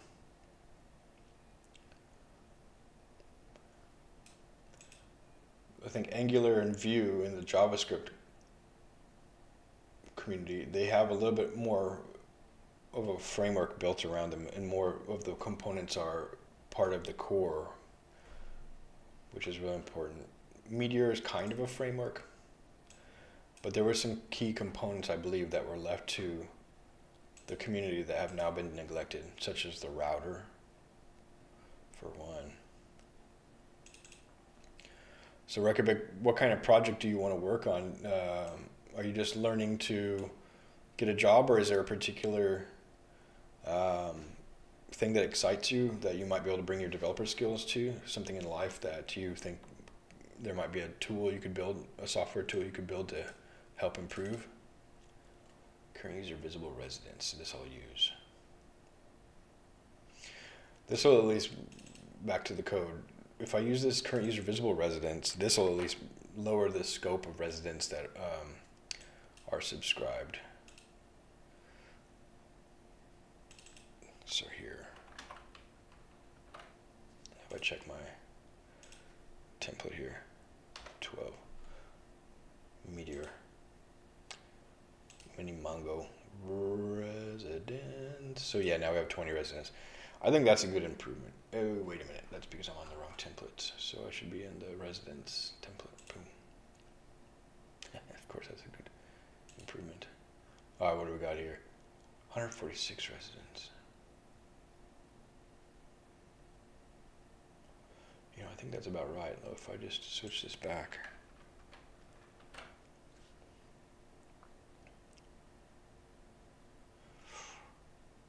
It's pretty slow, 324. So it is, in fact, working, but this is an example that even with just a few homes, 15 people living in the home at the same time, moving in and out, they move in a new resident maybe every 3 or 6 months. That's a rough estimate. I don't work there on a daily basis, but there's not a high turnover rate. People do live there for a while. But with 15 people, there's every 3 or 6 months, I guess, some likelihood that one of those residents will leave for various reasons. So what I'm trying to say, or trying to get an intuition for, is how many residents over the course of time will be visible on this residence page. And secondly, this departed field, if it's in use, will I still, so if I haven't selected to include departed, I should probably have just as many residents as residencies is what I'm trying to get at, I guess. And that's where a composite publication comes in. Basically, your residencies will pull along the related data.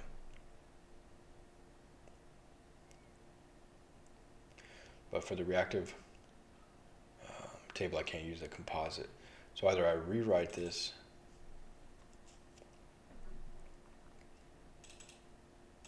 or I take this all residents and kind of do the same thing with this current user visible residencies. Let me double check my, oh, it's not the all residents, but the current user visible residents.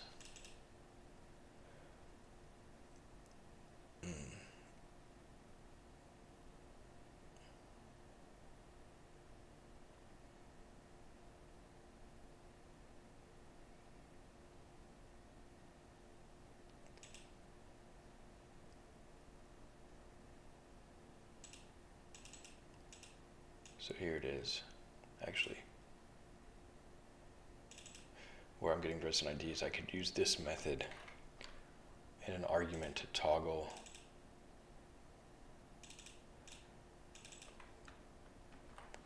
Rickabig says, no current project on the board, mostly learning as much as possible.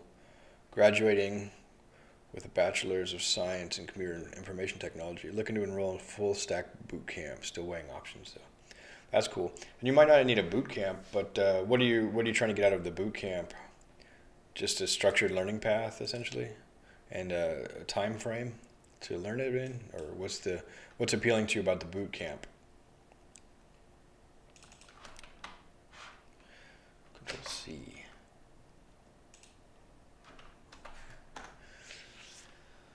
I guess this is used in 3 places, and it's defined here. No? That's where I am.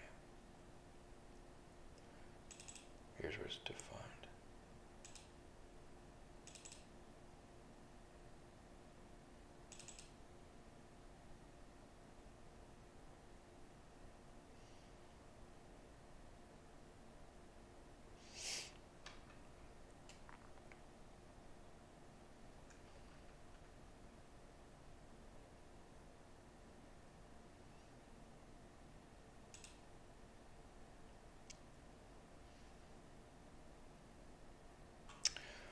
Well, essentially,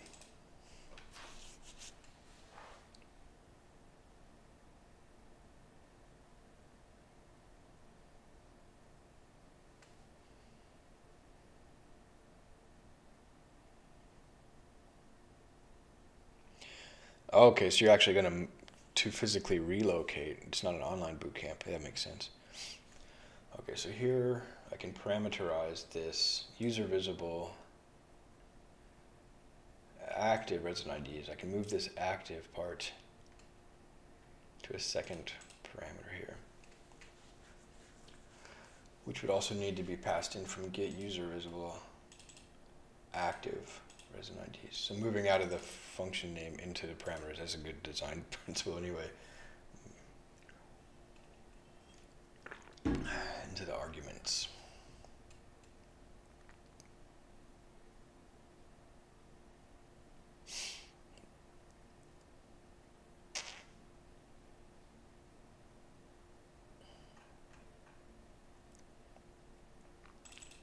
So I need to open all these files that are using this method.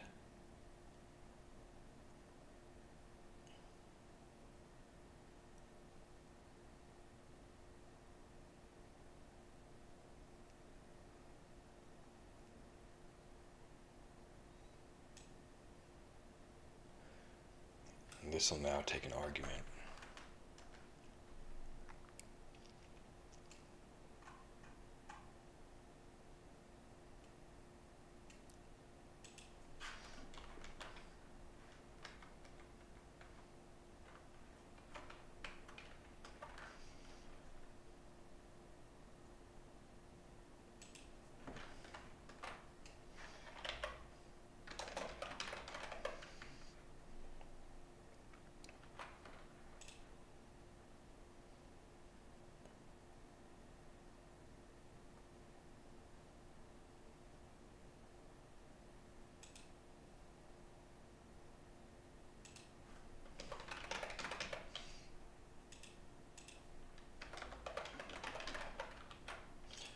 Pass it in to get visible, get user visible resident IDs, so taking the active out of there.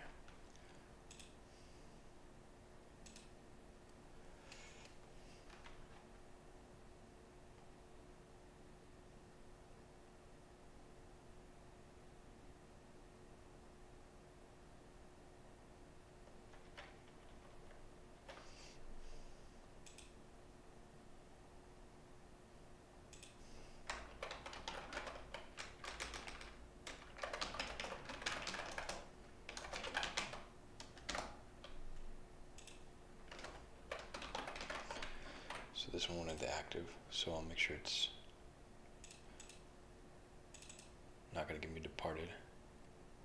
Get user visible resident IDs, and then it's used in the query there. Get user visible, so this takes an argument.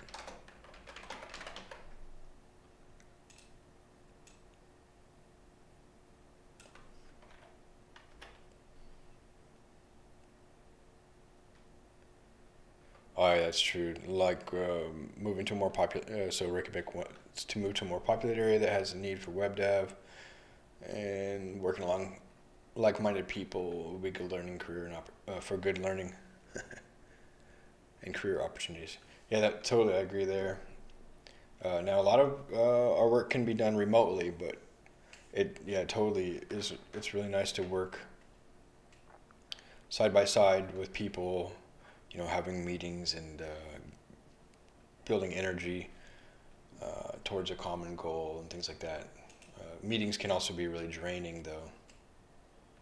It depends on the way the organization is, what the organization culture is.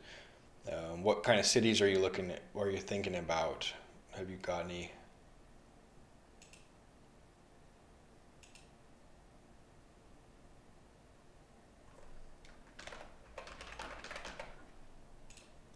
Any main candidates? Probably Silicon Valley, the Bay Area.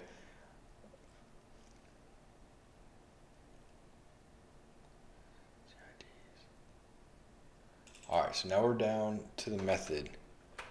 Get user visible residency IDs. Get user visible residency IDs. Let me just double check here.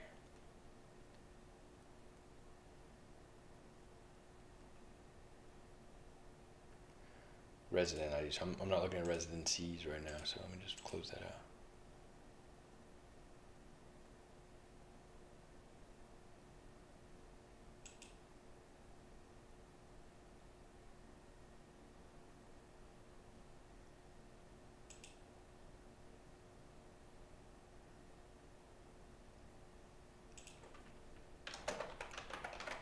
So this should take departed now. Current user visible residence. Because that's what we're subscribing to here. Current user visible residence. Bootcamp that piques my interest is Dev Mountain. They have campuses in Dallas, Phoenix, and Salt Lake City. Yeah, I think I might have heard of that one. I was thinking Phoenix for some reason. Yeah, Dallas sounds like a good city. Never visited. Let me think. I drove down through Texas. I used to live in Kansas, and for my work, we had to deliver some sort of art supplies. I went down there with the boss's son. It's quite an interesting trip. All right then. So where's my method? Publications, methods. Get user visible residence, passing that in there. Departed. Now,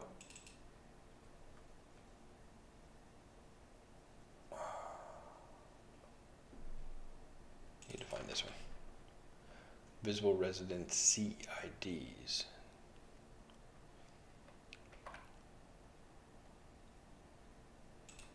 Oh, wait, that was it. How do I change the query? There, it just didn't look like I could edit that text.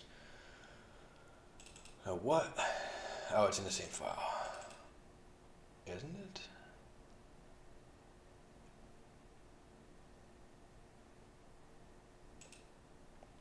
I think I changed it prematurely.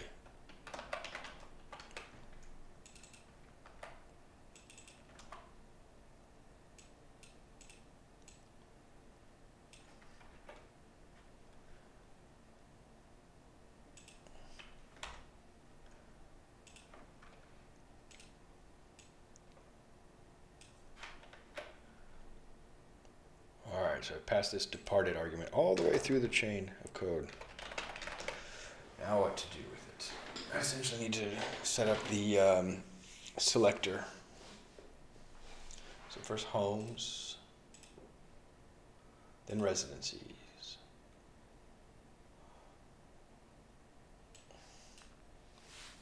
And here,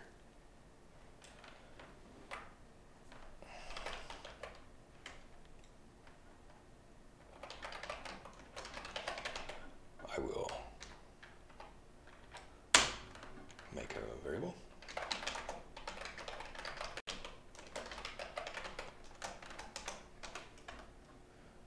And what's in here? So we need that. Is there an example? I've just been working with this. It was a spread, but then I have to say move out.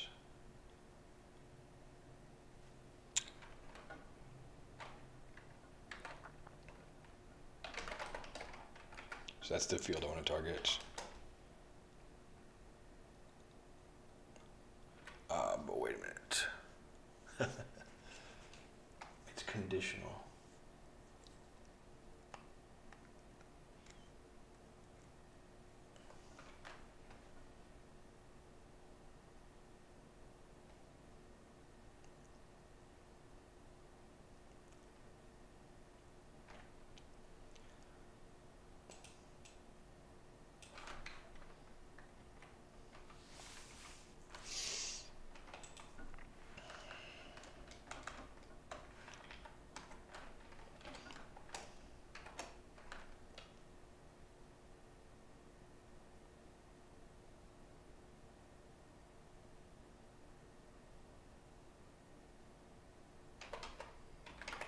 So it's not equals undefined here. If you're passing in a value, you true or false for departed. I want to respect that, so it would look like this. Selector, and I think I may be confusing JavaScript and Python, but I believe I can do move out equals an object which has a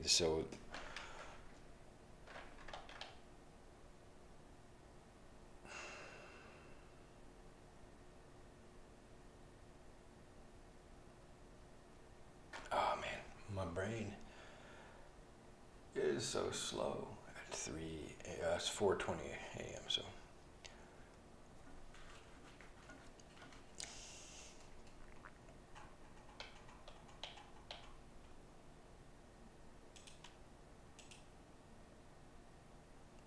it exists, that's right. $. There we go. A nice auto completion there. Equals departed. Boom. I believe that works. So that's true or false, whether or not it exists. So that we hit that toggle and some good errors. 65.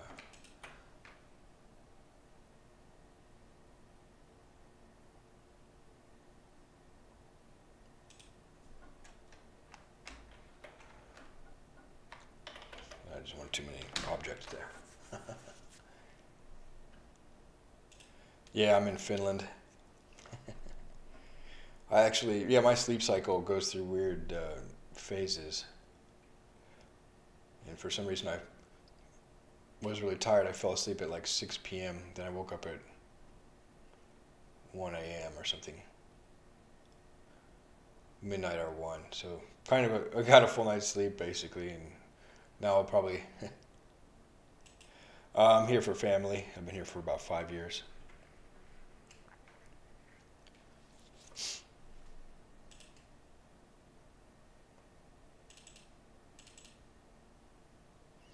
Alright, I think this should work.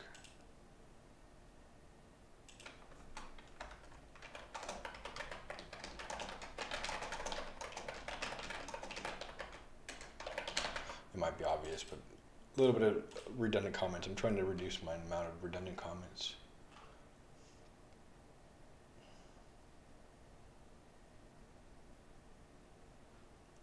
Yeah, you might be able to do a boot camp over here even. It's worth checking out.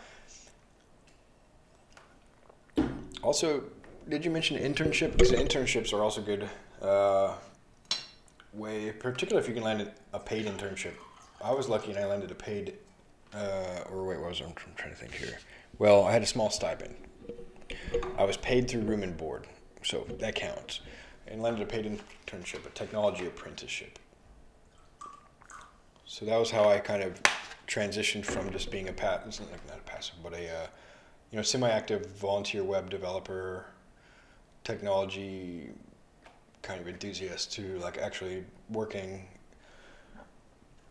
Did that for a couple of years and then basically slowly was able to transition. For people from the States, internships, yeah, I don't know off the top of my head, but let me think here. And you said you've already got was it a bachelor's of science? One thing you could really think about, I don't know if you're interested in this, but you can study in Europe and continue, like get a master's degree here.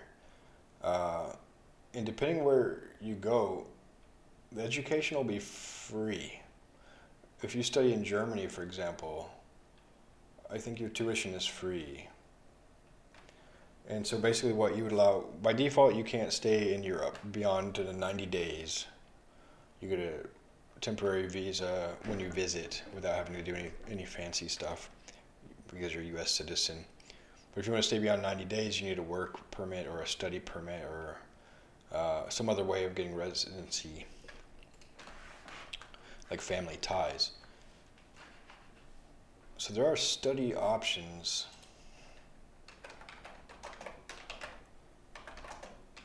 That would get you in the door. You have the hard part is getting a visa to stay, right?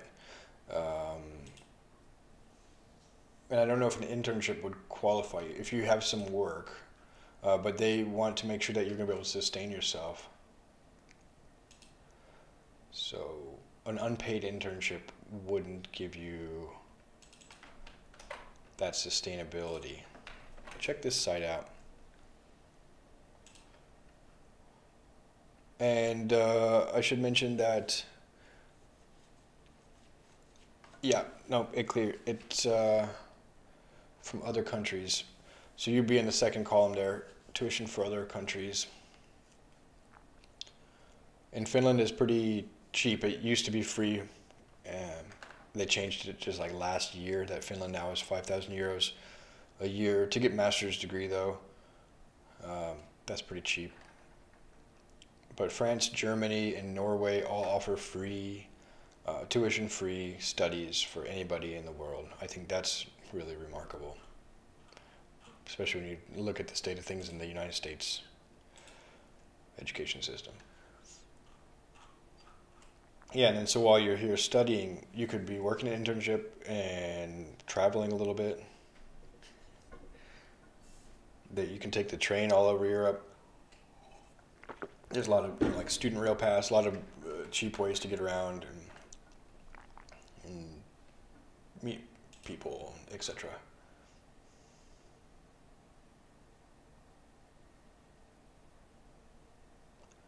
Alright, so I think this is relatively readable code. Not too many comments. I've had a tendency in the past to add a lot of comments.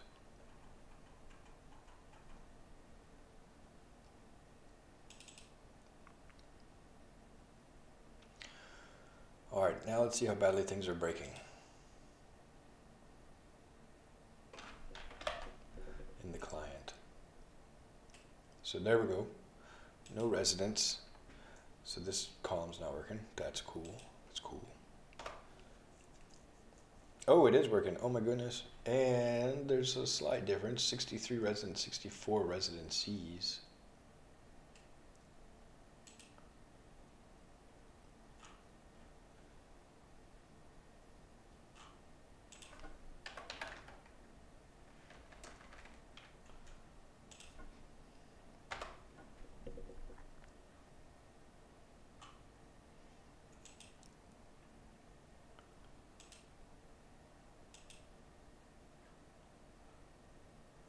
That made a big difference in the residents, but not the residencies.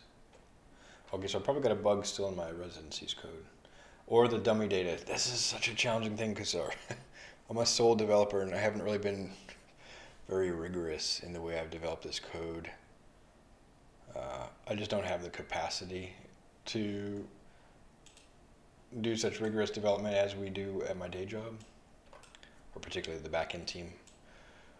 Fortunately, at my day job, I'm working on a small greenfield project, so I don't have to have that level of rigor. But yeah, I don't mean to discount it. Like having test coverage and really good ways of mocking out stuff is valuable, where I could be having some confidence that with our mock data, I've got some residencies that have move-out dates.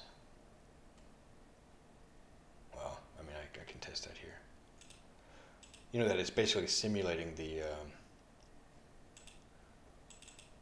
environment we're trying to model. Software is, model of reality. It is some sort of a tool or instrument to have an impact on that reality. So it's both a reflection and sort of an extension of our desire. Reflection of reality and an extension of our desire for that reality. So Meteor shell. How do we get this? So residencies. I'll find one. Okay, so that works, and it's got a move-in date, but move-out doesn't exist. So let's find one with a move-out that does exist.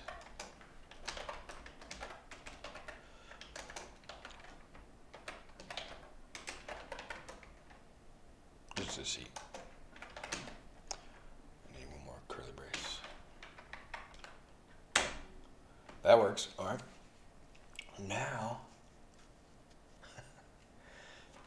so what I think we're going to end up doing is hiring this. We're actually making a little bit of revenue with this. Not super much. We're not, expecting to like hit the jackpot like Las Vegas, but we do want to sustain the initiative, sustain the development, provide value, build a business, and hire people who are also passionate about this project and the idea of elder care in general. So we might be able to hire a QA person we have in the past to run over some of our code, test it around the edges, test some of the key use scenarios, improve things like this mismatch in the residencies here that I'm seeing.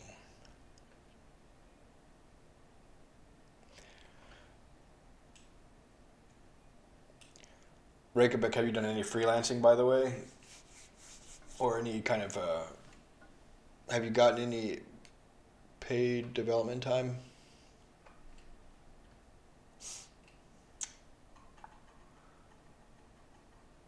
So what I want to test here is that, let me close a couple of these tabs just while I'm here so I don't get so confused.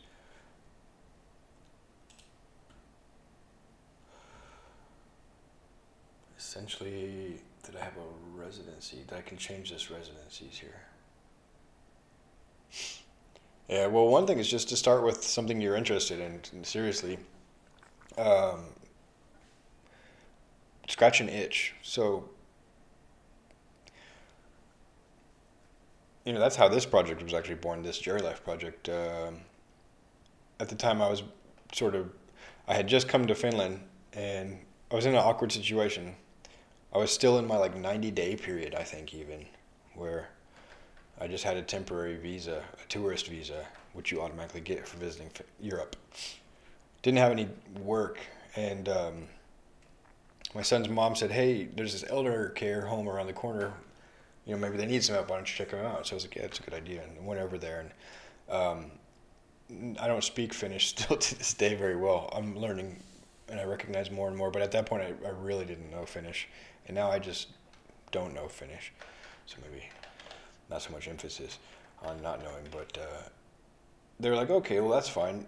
They showed me up to this care home, and they said, "Hey, the best thing that residents need really is someone just to go outside with them and enjoy the sunshine." And so I would just go there and ask a nurse, "Does anyone want to go outside?" And they'd be like, "Yeah, try going out with Anya," something like that. And so then we would just go outside, me or another volunteer there, and we would just sit or go for a walk around the campus. So the main thing is that I started noticing that it was a little difficult to know who had been outside recently or what the status of these residents were in terms of doing other activities too. And a nurse had given me this little notebook, a little pocket notebook to make any notes and keep track of who I'd went out with and stuff like that. And so it became apparent to me and my partner Mario now, who has been on developing this whole platform with me, that information would be useful to be shared amongst the volunteers and nurses, and that not only is it good to share, in this raw form, like words and a big table of activities, but there's better ways of communicating that data. So this was a genuine need, and basically spawned this whole project. It was something I was already actively engaging in and sort of interested in, and not only was I interested in helping the elderly people be more active, but I was also learning to develop software at that time too. So I was interested in both those aspects of it, and I was very interested in data visualization. So what I'm getting at is take some time and reflect on what motivates you, what's interesting to you in the world. Not just, I'm not saying that you're doing this, but not just that you're interested in software, right? Or maybe having a good career, but beyond that, what kind of impact do you want to have? What kind of legacy do you want to have? And try to feel how your body reacts when you're thinking about those things. Like if it's, working with children or working with nature or transportation or elderly or helping people find knowledge or helping people share knowledge and publish some articles or whatever it is. There's so many disciplines where software can be applied. And when we go to college and we study information communication technology, we're studying maybe a little bit of broader context, but we're really focusing on the technology. And my philosophy is that technology, and this probably goes without saying, but technology is a tool that's embedded in a social system, right? These are tools that we use to improve our lives, whether it's communication, knowledge sharing, health. So look at the broader context, and I hope that your university program had helped you do that too. And I think some do that to more or less extent. They give you basically applied knowledge.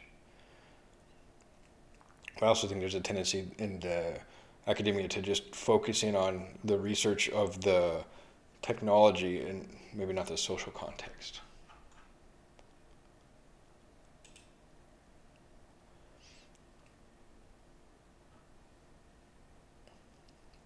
Cool. Yeah, I had the good fortune to sort of come out of technology through like a social lens, like how technology can help improve communication, improve activism, improve nonprofit outreach, improve elderly well-being, improve people's ability, transportation, knowledge sharing. All of the projects I've worked on have pretty much been applied directly to people's and organizations' goals. So I haven't had really I think it's also really valuable to have a formal educational background. I don't have that, but my colleague, a few of my colleagues at work, they do, and I can see the richness they bring to the solutions as well. They bring a lot of depth and quality and discipline to the work. So that stuff is definitely valuable as well.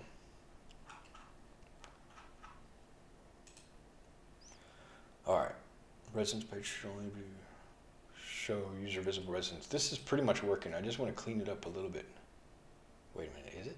Oh, I'm on activities. Residence. Yeah, so this is working.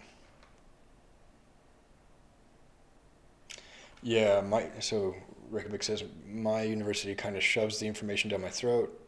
Not really on the kind of social aspects, well, at least for the technology curriculum. They could definitely work on that aspect. Yeah, I mean, I think there's a lot of information that they want to try to instill in you, I guess is the word, the important sort of, maybe more of a banking metaphor. They want to, as you said, shove it down your throat. And I think maybe not all that information is super important up front to get started in a career. What I think some of the skills that are most important, and maybe your college promoted these as well, but things like resiliency, like being able to fail and face frustration. And sometimes maybe you feel like you're going to cry because you're so frustrated, like, but still persevere, or put it down for a day and come back to it the next day and pick it back up and say, all right, let's try this again, give yourself some space. There's some really frustrating times in development that you just got to get through, or flow around, try a different angle on it. So that's a hugely important life skill that I guess you can sort of teach in university.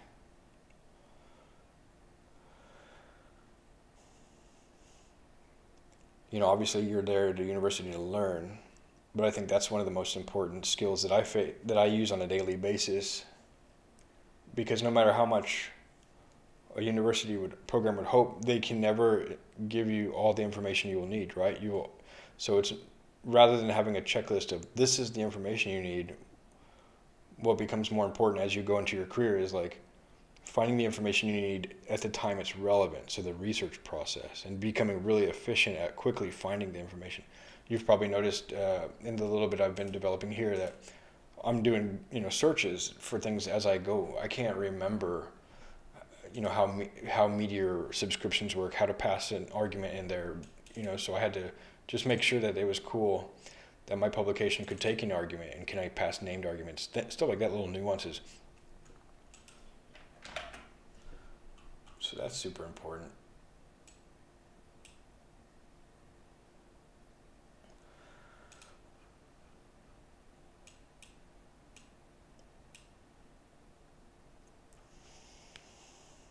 Paying attention to the details, reading for meeting, that's an important one.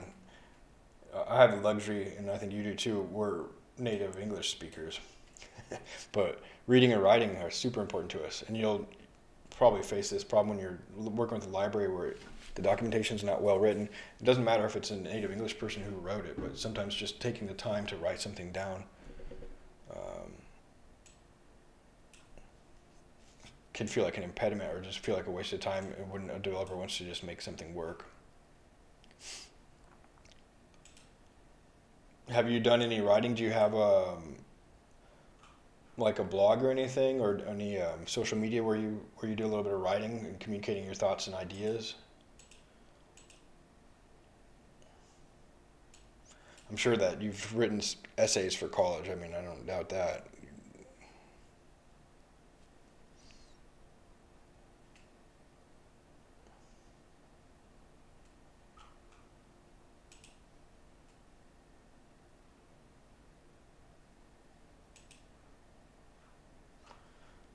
Okay, so the test here on the residence. Yeah, and it doesn't have to be super fancy. Just check this one out, dev.to.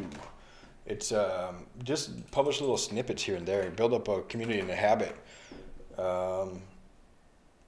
You'd be surprised, like, people will give you love and claps and comments and talk to you about it.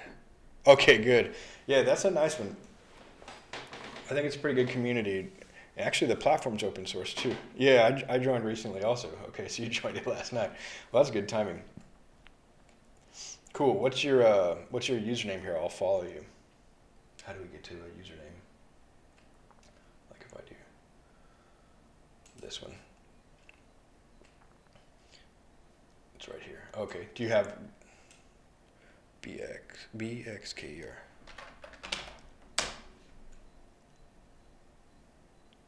All right, cool. Is it all right that I showed your yeah, looking for a boot camp? That sounds like you. Kentucky, cool. All right.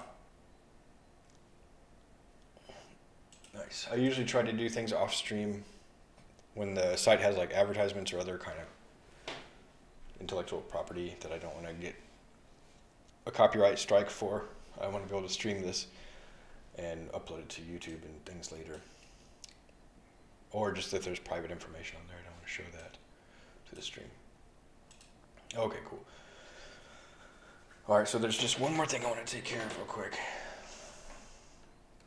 And I have to get my mind in a focus mode. That's something I've had troubles on in life. is focus and mindfulness. All right, so this move out date, I'm going to check that this residency departed toggle is having an effect, which it does seem to be. But the number of the number of residents has changed, not the number of residencies. So yeah, that's what I want to see is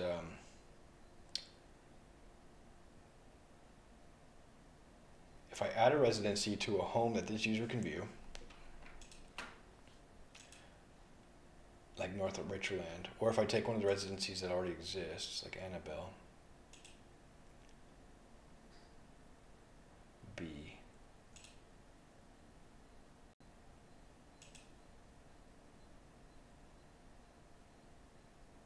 I edit that residency. Oh, I can't edit the residency here because I'm not an admin. Let me just do this in another tab real quick. Residence, Annabelleb, edit residency. I set a move out date for Annabelle to the 1st of April. All right, then Annabelle is gone from both screens because it's reactive. Very good.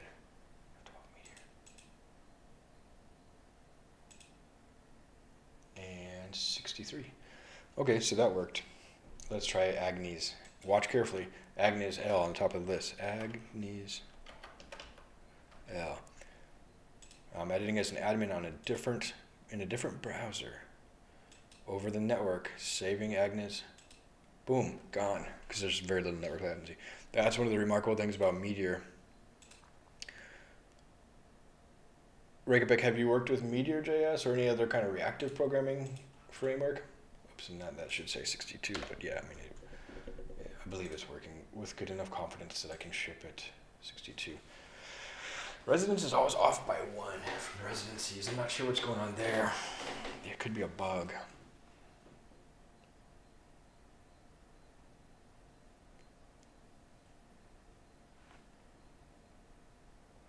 Why does the residence always come with 1 extra? Oh yeah, cool, yeah. When Meteor started, I think I became aware of it maybe in 2014.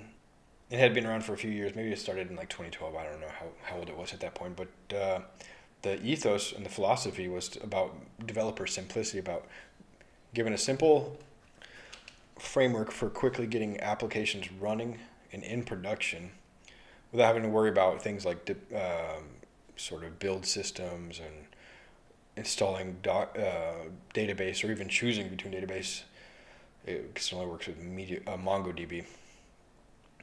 Yeah, so that's how I learned to code. I had read a book on Python and read about Ruby on Rails a little bit and done some JavaScript programming on Khan Academy.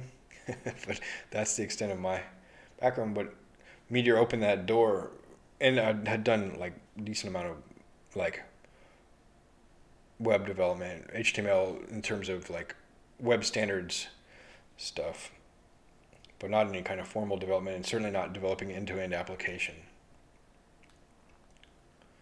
So Meteor was that logical next step in my learning journey. It gave a really quick way for people who are already familiar with HTML, CSS, and a little bit of JavaScript to start building meaningful things, like with only a little bit of effort. You could spin up, and you still can spin something up in a weekend, but now it's a lot more React oriented and things like that. So there's that learning curve on top of it.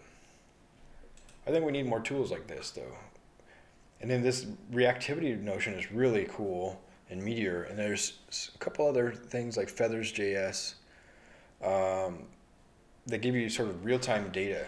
What happens is in Meteor, when the data changes on the server, client applications, the stuff running in the web browser, is listening for those changes that they're subscribed to. Yeah, it looks like everybody's using React. I mean, you can't avoid it, so yeah.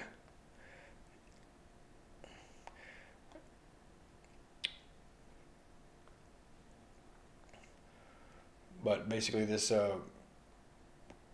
cool thing about the reactivity is when MongoDB changes data, it like stores those changes to this log called operation log or op log, and Meteor developers figured out how do you look at those op log changes, and then look inside of the Meteor application for any query that would be affected by that change, and rerun that query and push the data over WebSockets, I think, to all the clients. Pretty rad. Then later on, I think a couple databases were developed that actually had this reactivity built in, because the oplog tailing was like a side effect of MongoDB being a distributed database.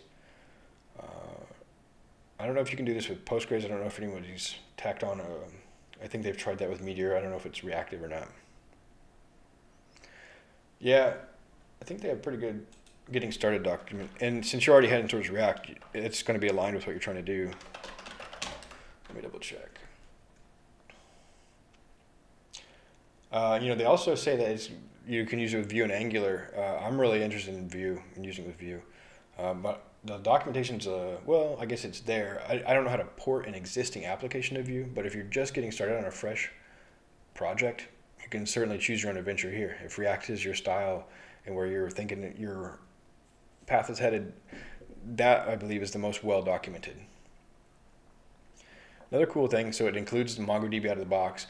The Meteor core developers, they started another project that's GraphQL oriented. It's called Apollo. I don't know if there's a link down here. So if you think you're interested in GraphQL, you might check out that Apollo server. And then the final thing, they're publishing these on NPM, but also your Meteor app. Meteor comes packaged with Cordova. You don't have to kind of seek these things out. It's already built in. So if you're wanting to build not a native app, but a hybrid, oh yeah, you can deploy the Meteor application anywhere. It's just Node underneath the thing. So I'll show you a good thing that's useful called Meteor Up. Deploy Meteor apps. What basically it does is so it builds your Meteor project. It's kind of like compiles it, so to speak, to Node.js or transpiles it or whatever.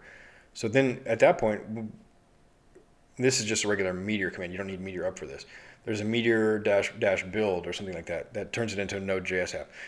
At that point, you can run it anywhere Node.js can run with a little bit of manual work. And, you might need a reverse proxy and stuff like that. What Meteor Up does is gives you one command, Meteor space up.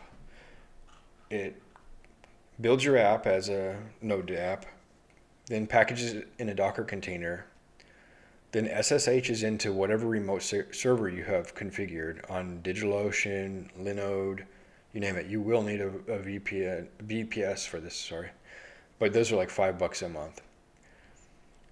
And deploys and configures your React app, so your Meteor app, including HTTPS with Let's Encrypt. It's so nice. You can see it right here. It pushes the code up to the server, configures everything, sets environment variables, starts the daemon, makes sure everything's running.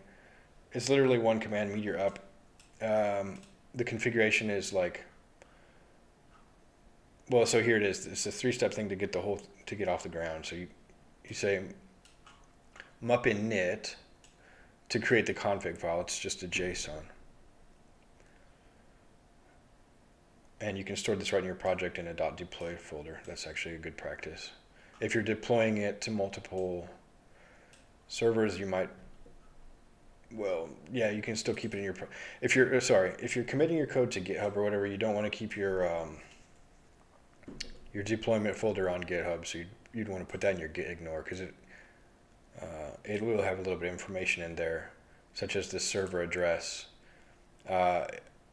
You'll need a SSH key, so you have to configure your VPS so you can SSH into it and use a key-based authentication instead of password, instead of like a server password. That's a good practice.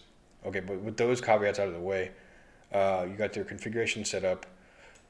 Then you run mup setup, command, and it goes to the server via SSH, which is why you needed this to look at this section, and sets up, installs Docker, installs Mongo in the Docker container, maybe a couple other things I don't know off the top of my head. And then the final thing that you do, once those are done, you can kind of forget about doing those again. You don't have to do those maybe once a year or once every 6 months. Is mup deploy. And you'll run this mup deploy command pretty much anytime you push a new feature to your master branch or whatever, wherever you're deploying. So when I merge this pull request, for example, I'm going to run mup deploy. It's my next command on the servers, and we're deploying this on a couple of servers. So pretty easy way to get started. It's basically one page A4 documentation to get started. There are some nuances, but it's pretty well described. It sets up an Nginx reverse proxy with SSL support.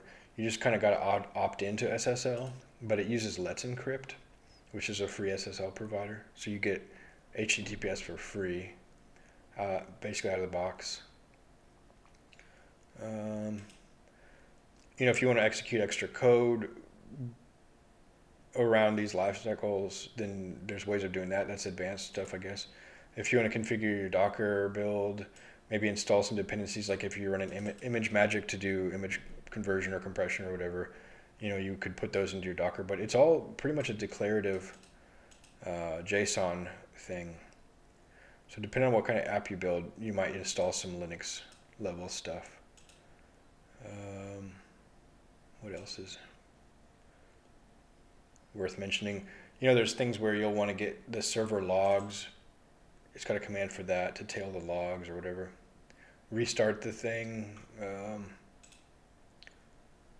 It's pretty cool. So it's flexible. That was one of the concerns, though, what you're asking. Meteor, people were kind of concerned that you could only deploy Meteor to the, what is it? The kind of commercial hosting. That is one way that Meteor was able to fund the development. It still does fund the development, though. So it might be worth the cost if your app seems to grow and gets a community.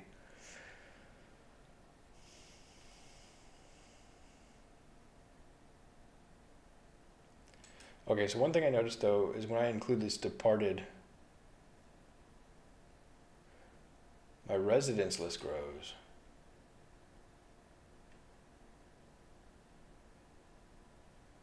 But my residencies is not changing. So let me double check the toggle there. Start on the outside and work my way in.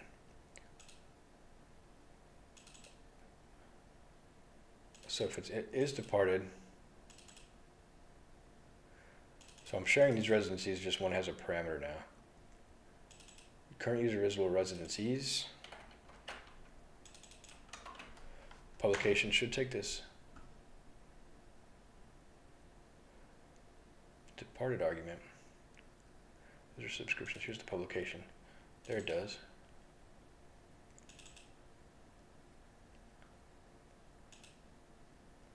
Let me just console log this.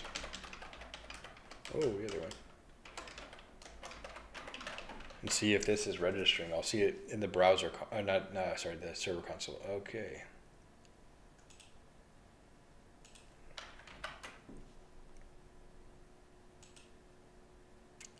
Move out is false. Okay, so that's never changing.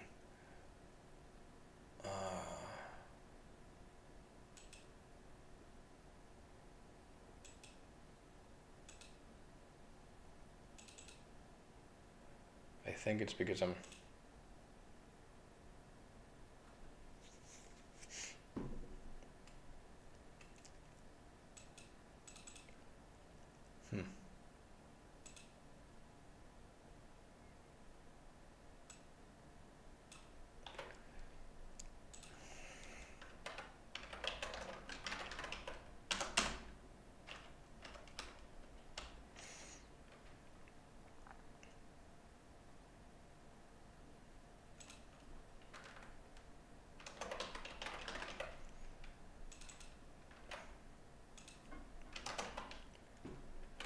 think somehow this auto run function is keeping that departed across runs.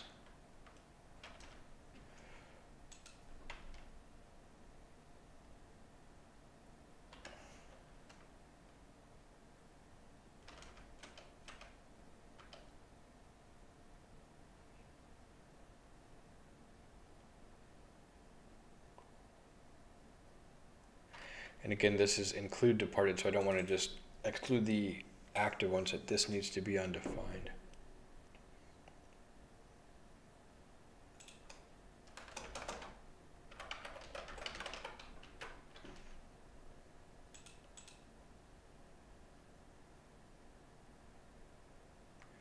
Is departed is not defined. Okay, well that's to be expected. Oh, but why is it? Let me double check. Now I'm widescreening. Departed is read only. Const departed let. Of course.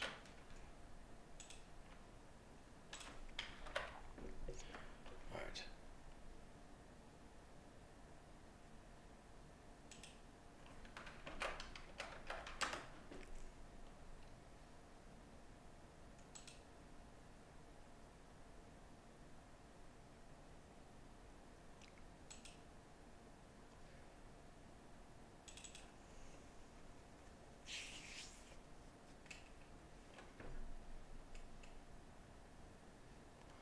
That's interesting. I wonder how it'll take that null value.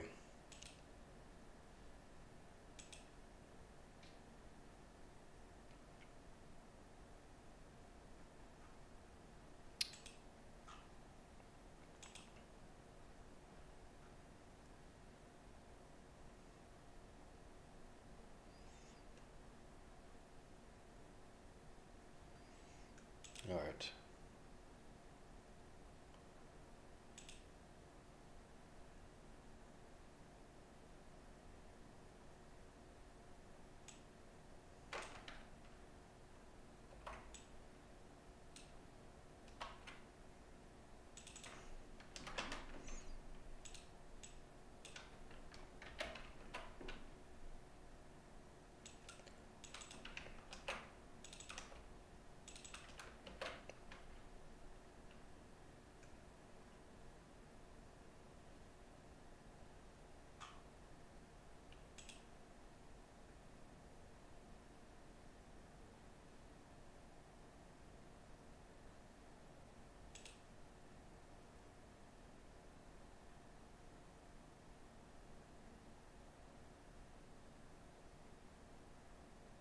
Hmm.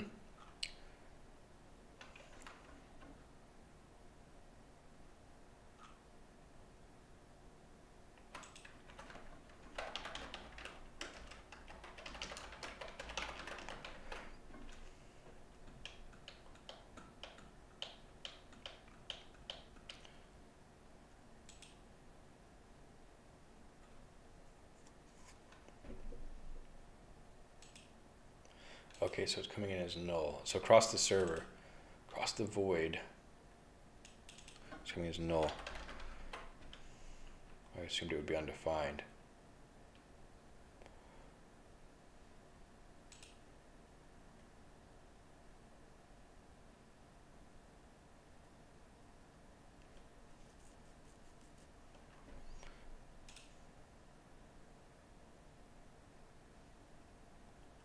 There it is, null.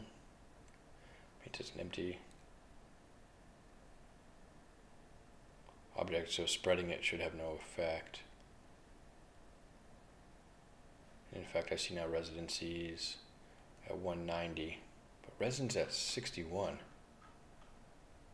Now, it's possible it seems to be our dummy data is reusing residence, so yeah, that's, as long as I don't see any undefined, unknown, there we are. Man, a ton of those.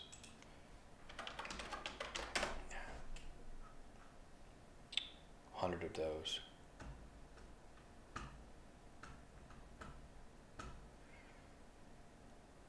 Alright, well, I think I'm kind of onto the problem, getting a little bit closer. In these server methods, this is null. So I just need to trace this departed throughout these methods. because this is querying it directly.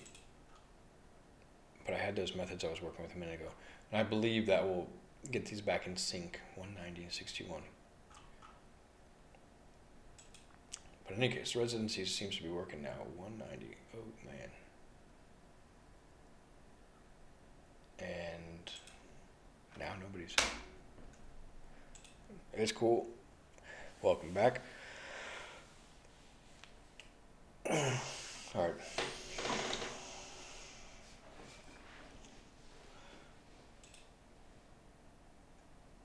So basically I learned that even though I'm using undefined here, when this subscription is made across from client to server, this becomes null. Undefined essentially becomes null.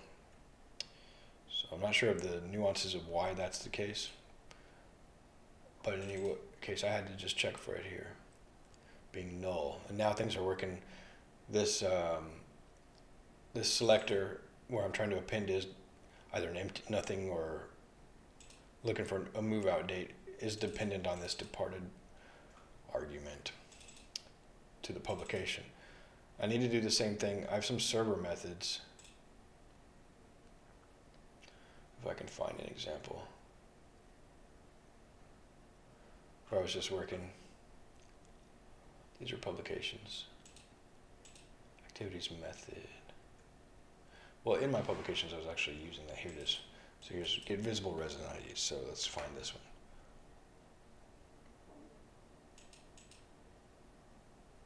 I'm gonna just double check real quick before I lose this.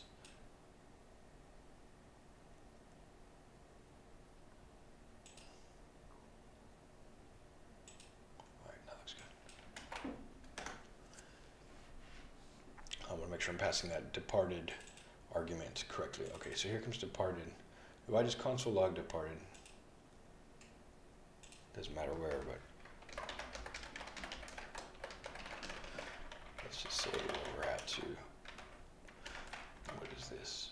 Residence.js. I think it's the method. Get visible residence method. So it's false. Let me clean up my console log here, because that's working correctly now. Make it a little easier to follow.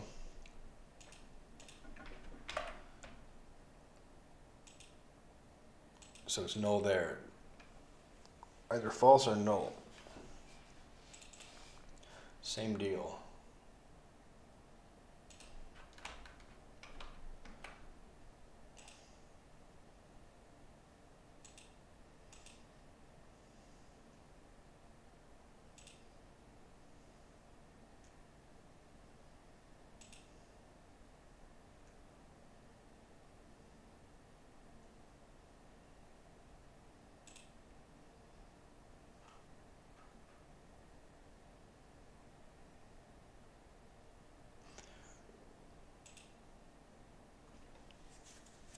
So I'm looking at residence. I'll go ahead and close the residencies stuff for now.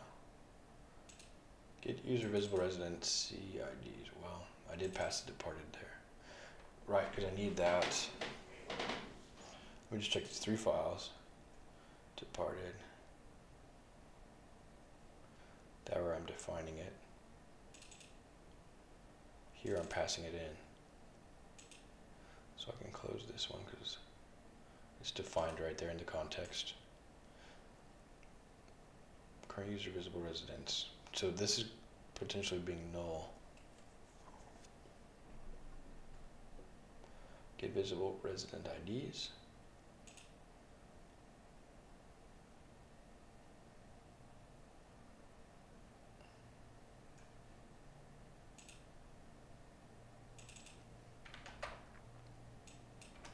Right, same query.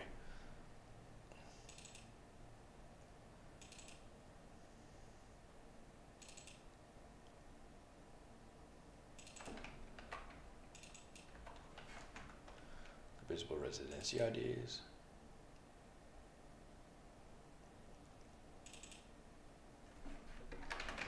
So I need to check for null there instead of undefined.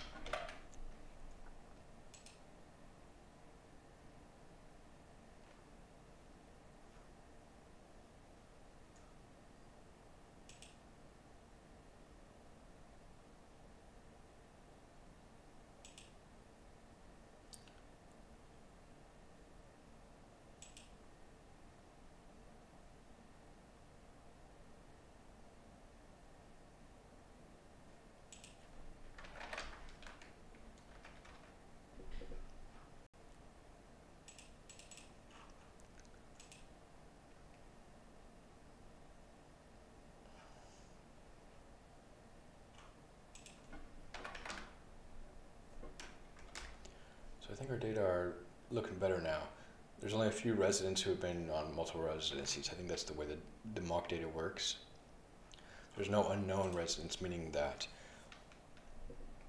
the client has the data for all the, has the publication or subscription for all the relevant residents. And I've already demonstrated earlier in this session with enough confidence that these residencies are the ones that are only visible to this user. So I think we're on good ground now. Let me find my consoles.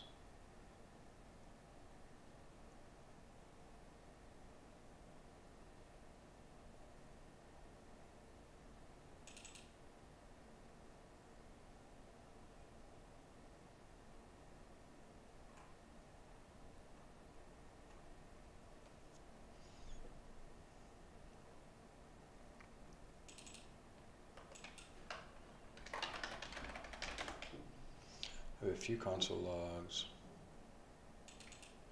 mainly for errors, logging the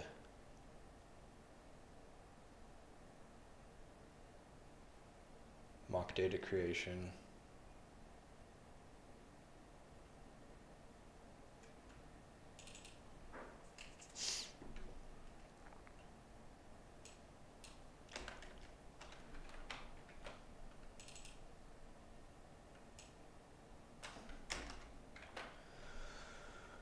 Oh man, so I'm gonna ask some QA support on this from our assistant who's working on a few other related tasks. But I think this has been a pretty good session, going on 3 hours. We'll run through these files, I'll make these commits.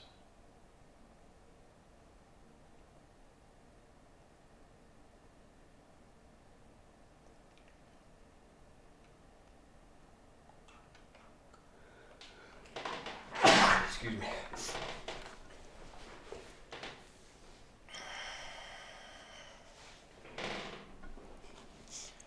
I don't know in what order to commit these things, so I'm just going to do it.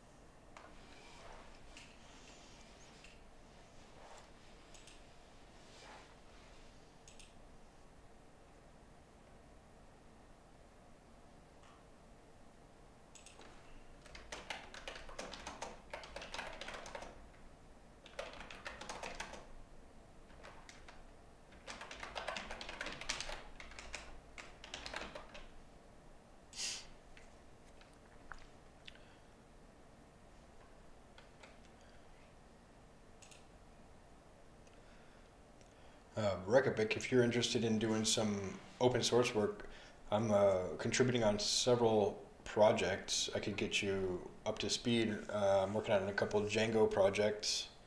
One called CiviWiki, which is sort of a civic engagement platform. We need a lot of help there. It's actually becoming much more popular in terms of people interested in this project. CiviWiki.org, building better democracy in the internet age.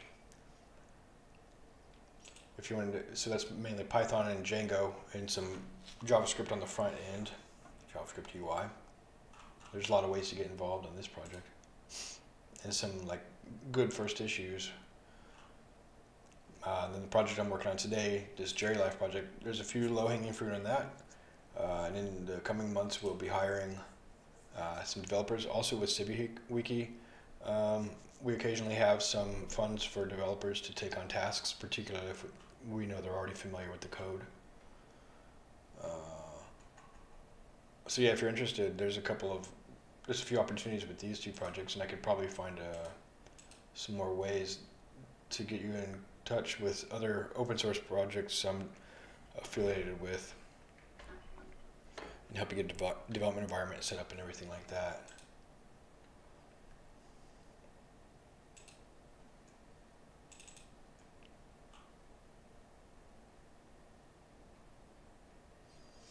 So basically for these methods, I added the departed argument.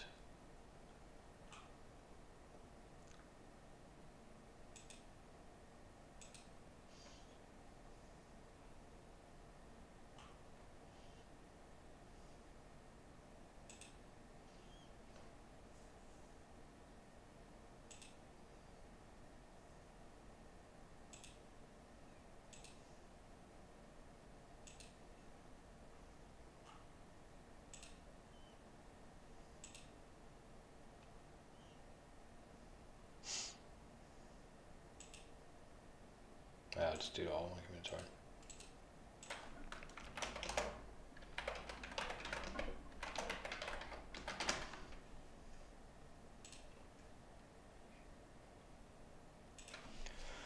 Yeah, that's cool. Basically, it's a good way to get a portfolio up, do meaningful work. If you don't have your own kind of project idea to kick off, or if looking at a greenfield project might be a little bit challenging for you, a lot of times these open source projects have bite-sized tasks, and I'm promoting the ones that I'm directly affiliated with, but there's also good first issue. I think is a really good place. Let me think here. Well, there's this topic on GitHub, so you could just browse GitHub. Here it is. Well, one second, let me find this.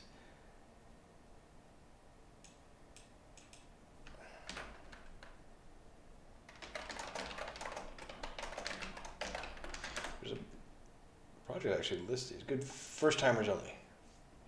Lists up for grabs.net. Yeah, so check this out. I can help you with the open source projects where I am familiar. So getting a Meteor.js environment set up or doing some Django work. I could offer direct mentorship there. We could have a code session on one-on-one.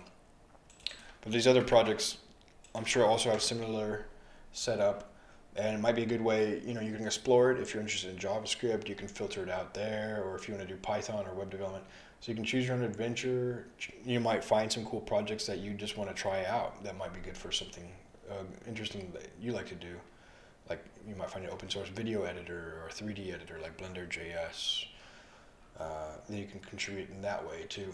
So it's pretty easy to get started. There's a lot of open source projects out there, and most of them will have some sort of good first timer, low hanging fruit type issue, and maybe even a mentorship framework in place. I mean, there's tons of projects here.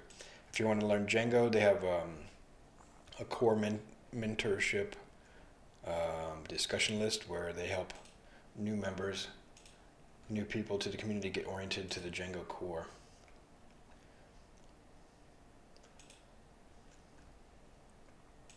Okay, so it looks like I'm just going to check this box. And let me see, now that I've got a few more commits, if our code climate is running to tell me how poor my code is.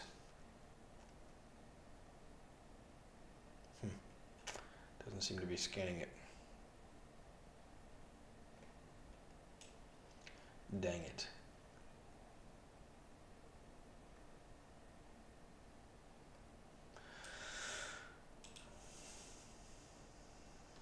I still don't understand this 6162 thing. That's kind of weird.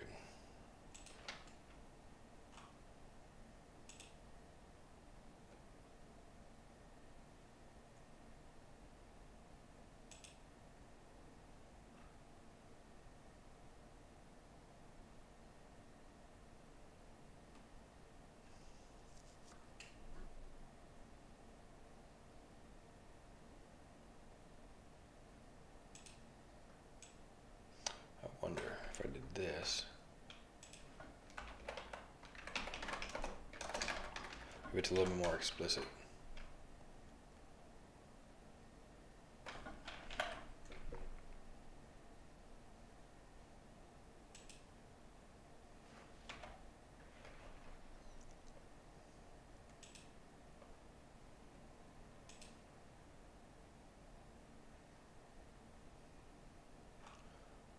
Yeah, it seems to work.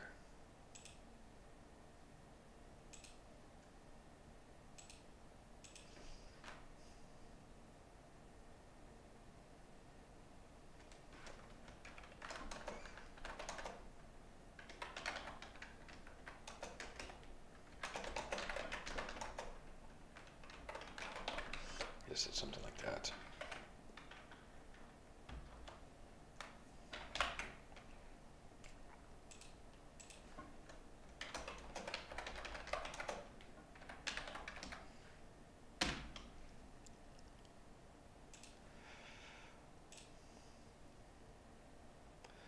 All right, well, it's 3 hours that I've been on this task at the end of a series of live coding sessions. We've written 1,000 lines of code. Oh my goodness. I didn't realize this had touched so much code. And how many commits? 67 commits now, yeah. So there's definitely some QA work here. I don't know how I touched 1,000 lines of code. It must have been something I moved some files. 600 lines of those are just moving stuff around, I'm sure of it. Good grief. All right, well, I've been running these, trying to run these live coding sessions about once or twice a week, so I'll try to keep up with that pace. Again, I'm working on this Meteor, Mongo, JavaScript project at Jerry Life Wellbeing. I'm working on another project for a web publishing platform with Django and Wagtail CMS. And occasionally I'll be working on a couple other Django projects. I'll start streaming here soon. So if you have any other ideas, you can check out, leave me a comment in the chat, or these videos are published on YouTube. You can leave me a comment on the YouTube video if there's a topic you'd like to see covered. I can try to see if I can get a code session set up. For example, working more with data visualization. I don't have any of these projects that are using machine learning, but I do that at work. We're working with some machine learning libraries, so I could probably do a session on that. Doing some more database-oriented stuff like Postgres, data pipelines, something like that might be a good one. But mainly these sessions have been oriented on pragmatics and keeping these open source projects going forward. Yeah, thanks Rekabik for joining the chat and hanging out. It's been nice. It's always nice to chat with somebody. Have a good reason to get off topic a little bit and not focus so intensely on the code. Anyway, thanks again for watching, everybody, and have a great day. Hope to see you around.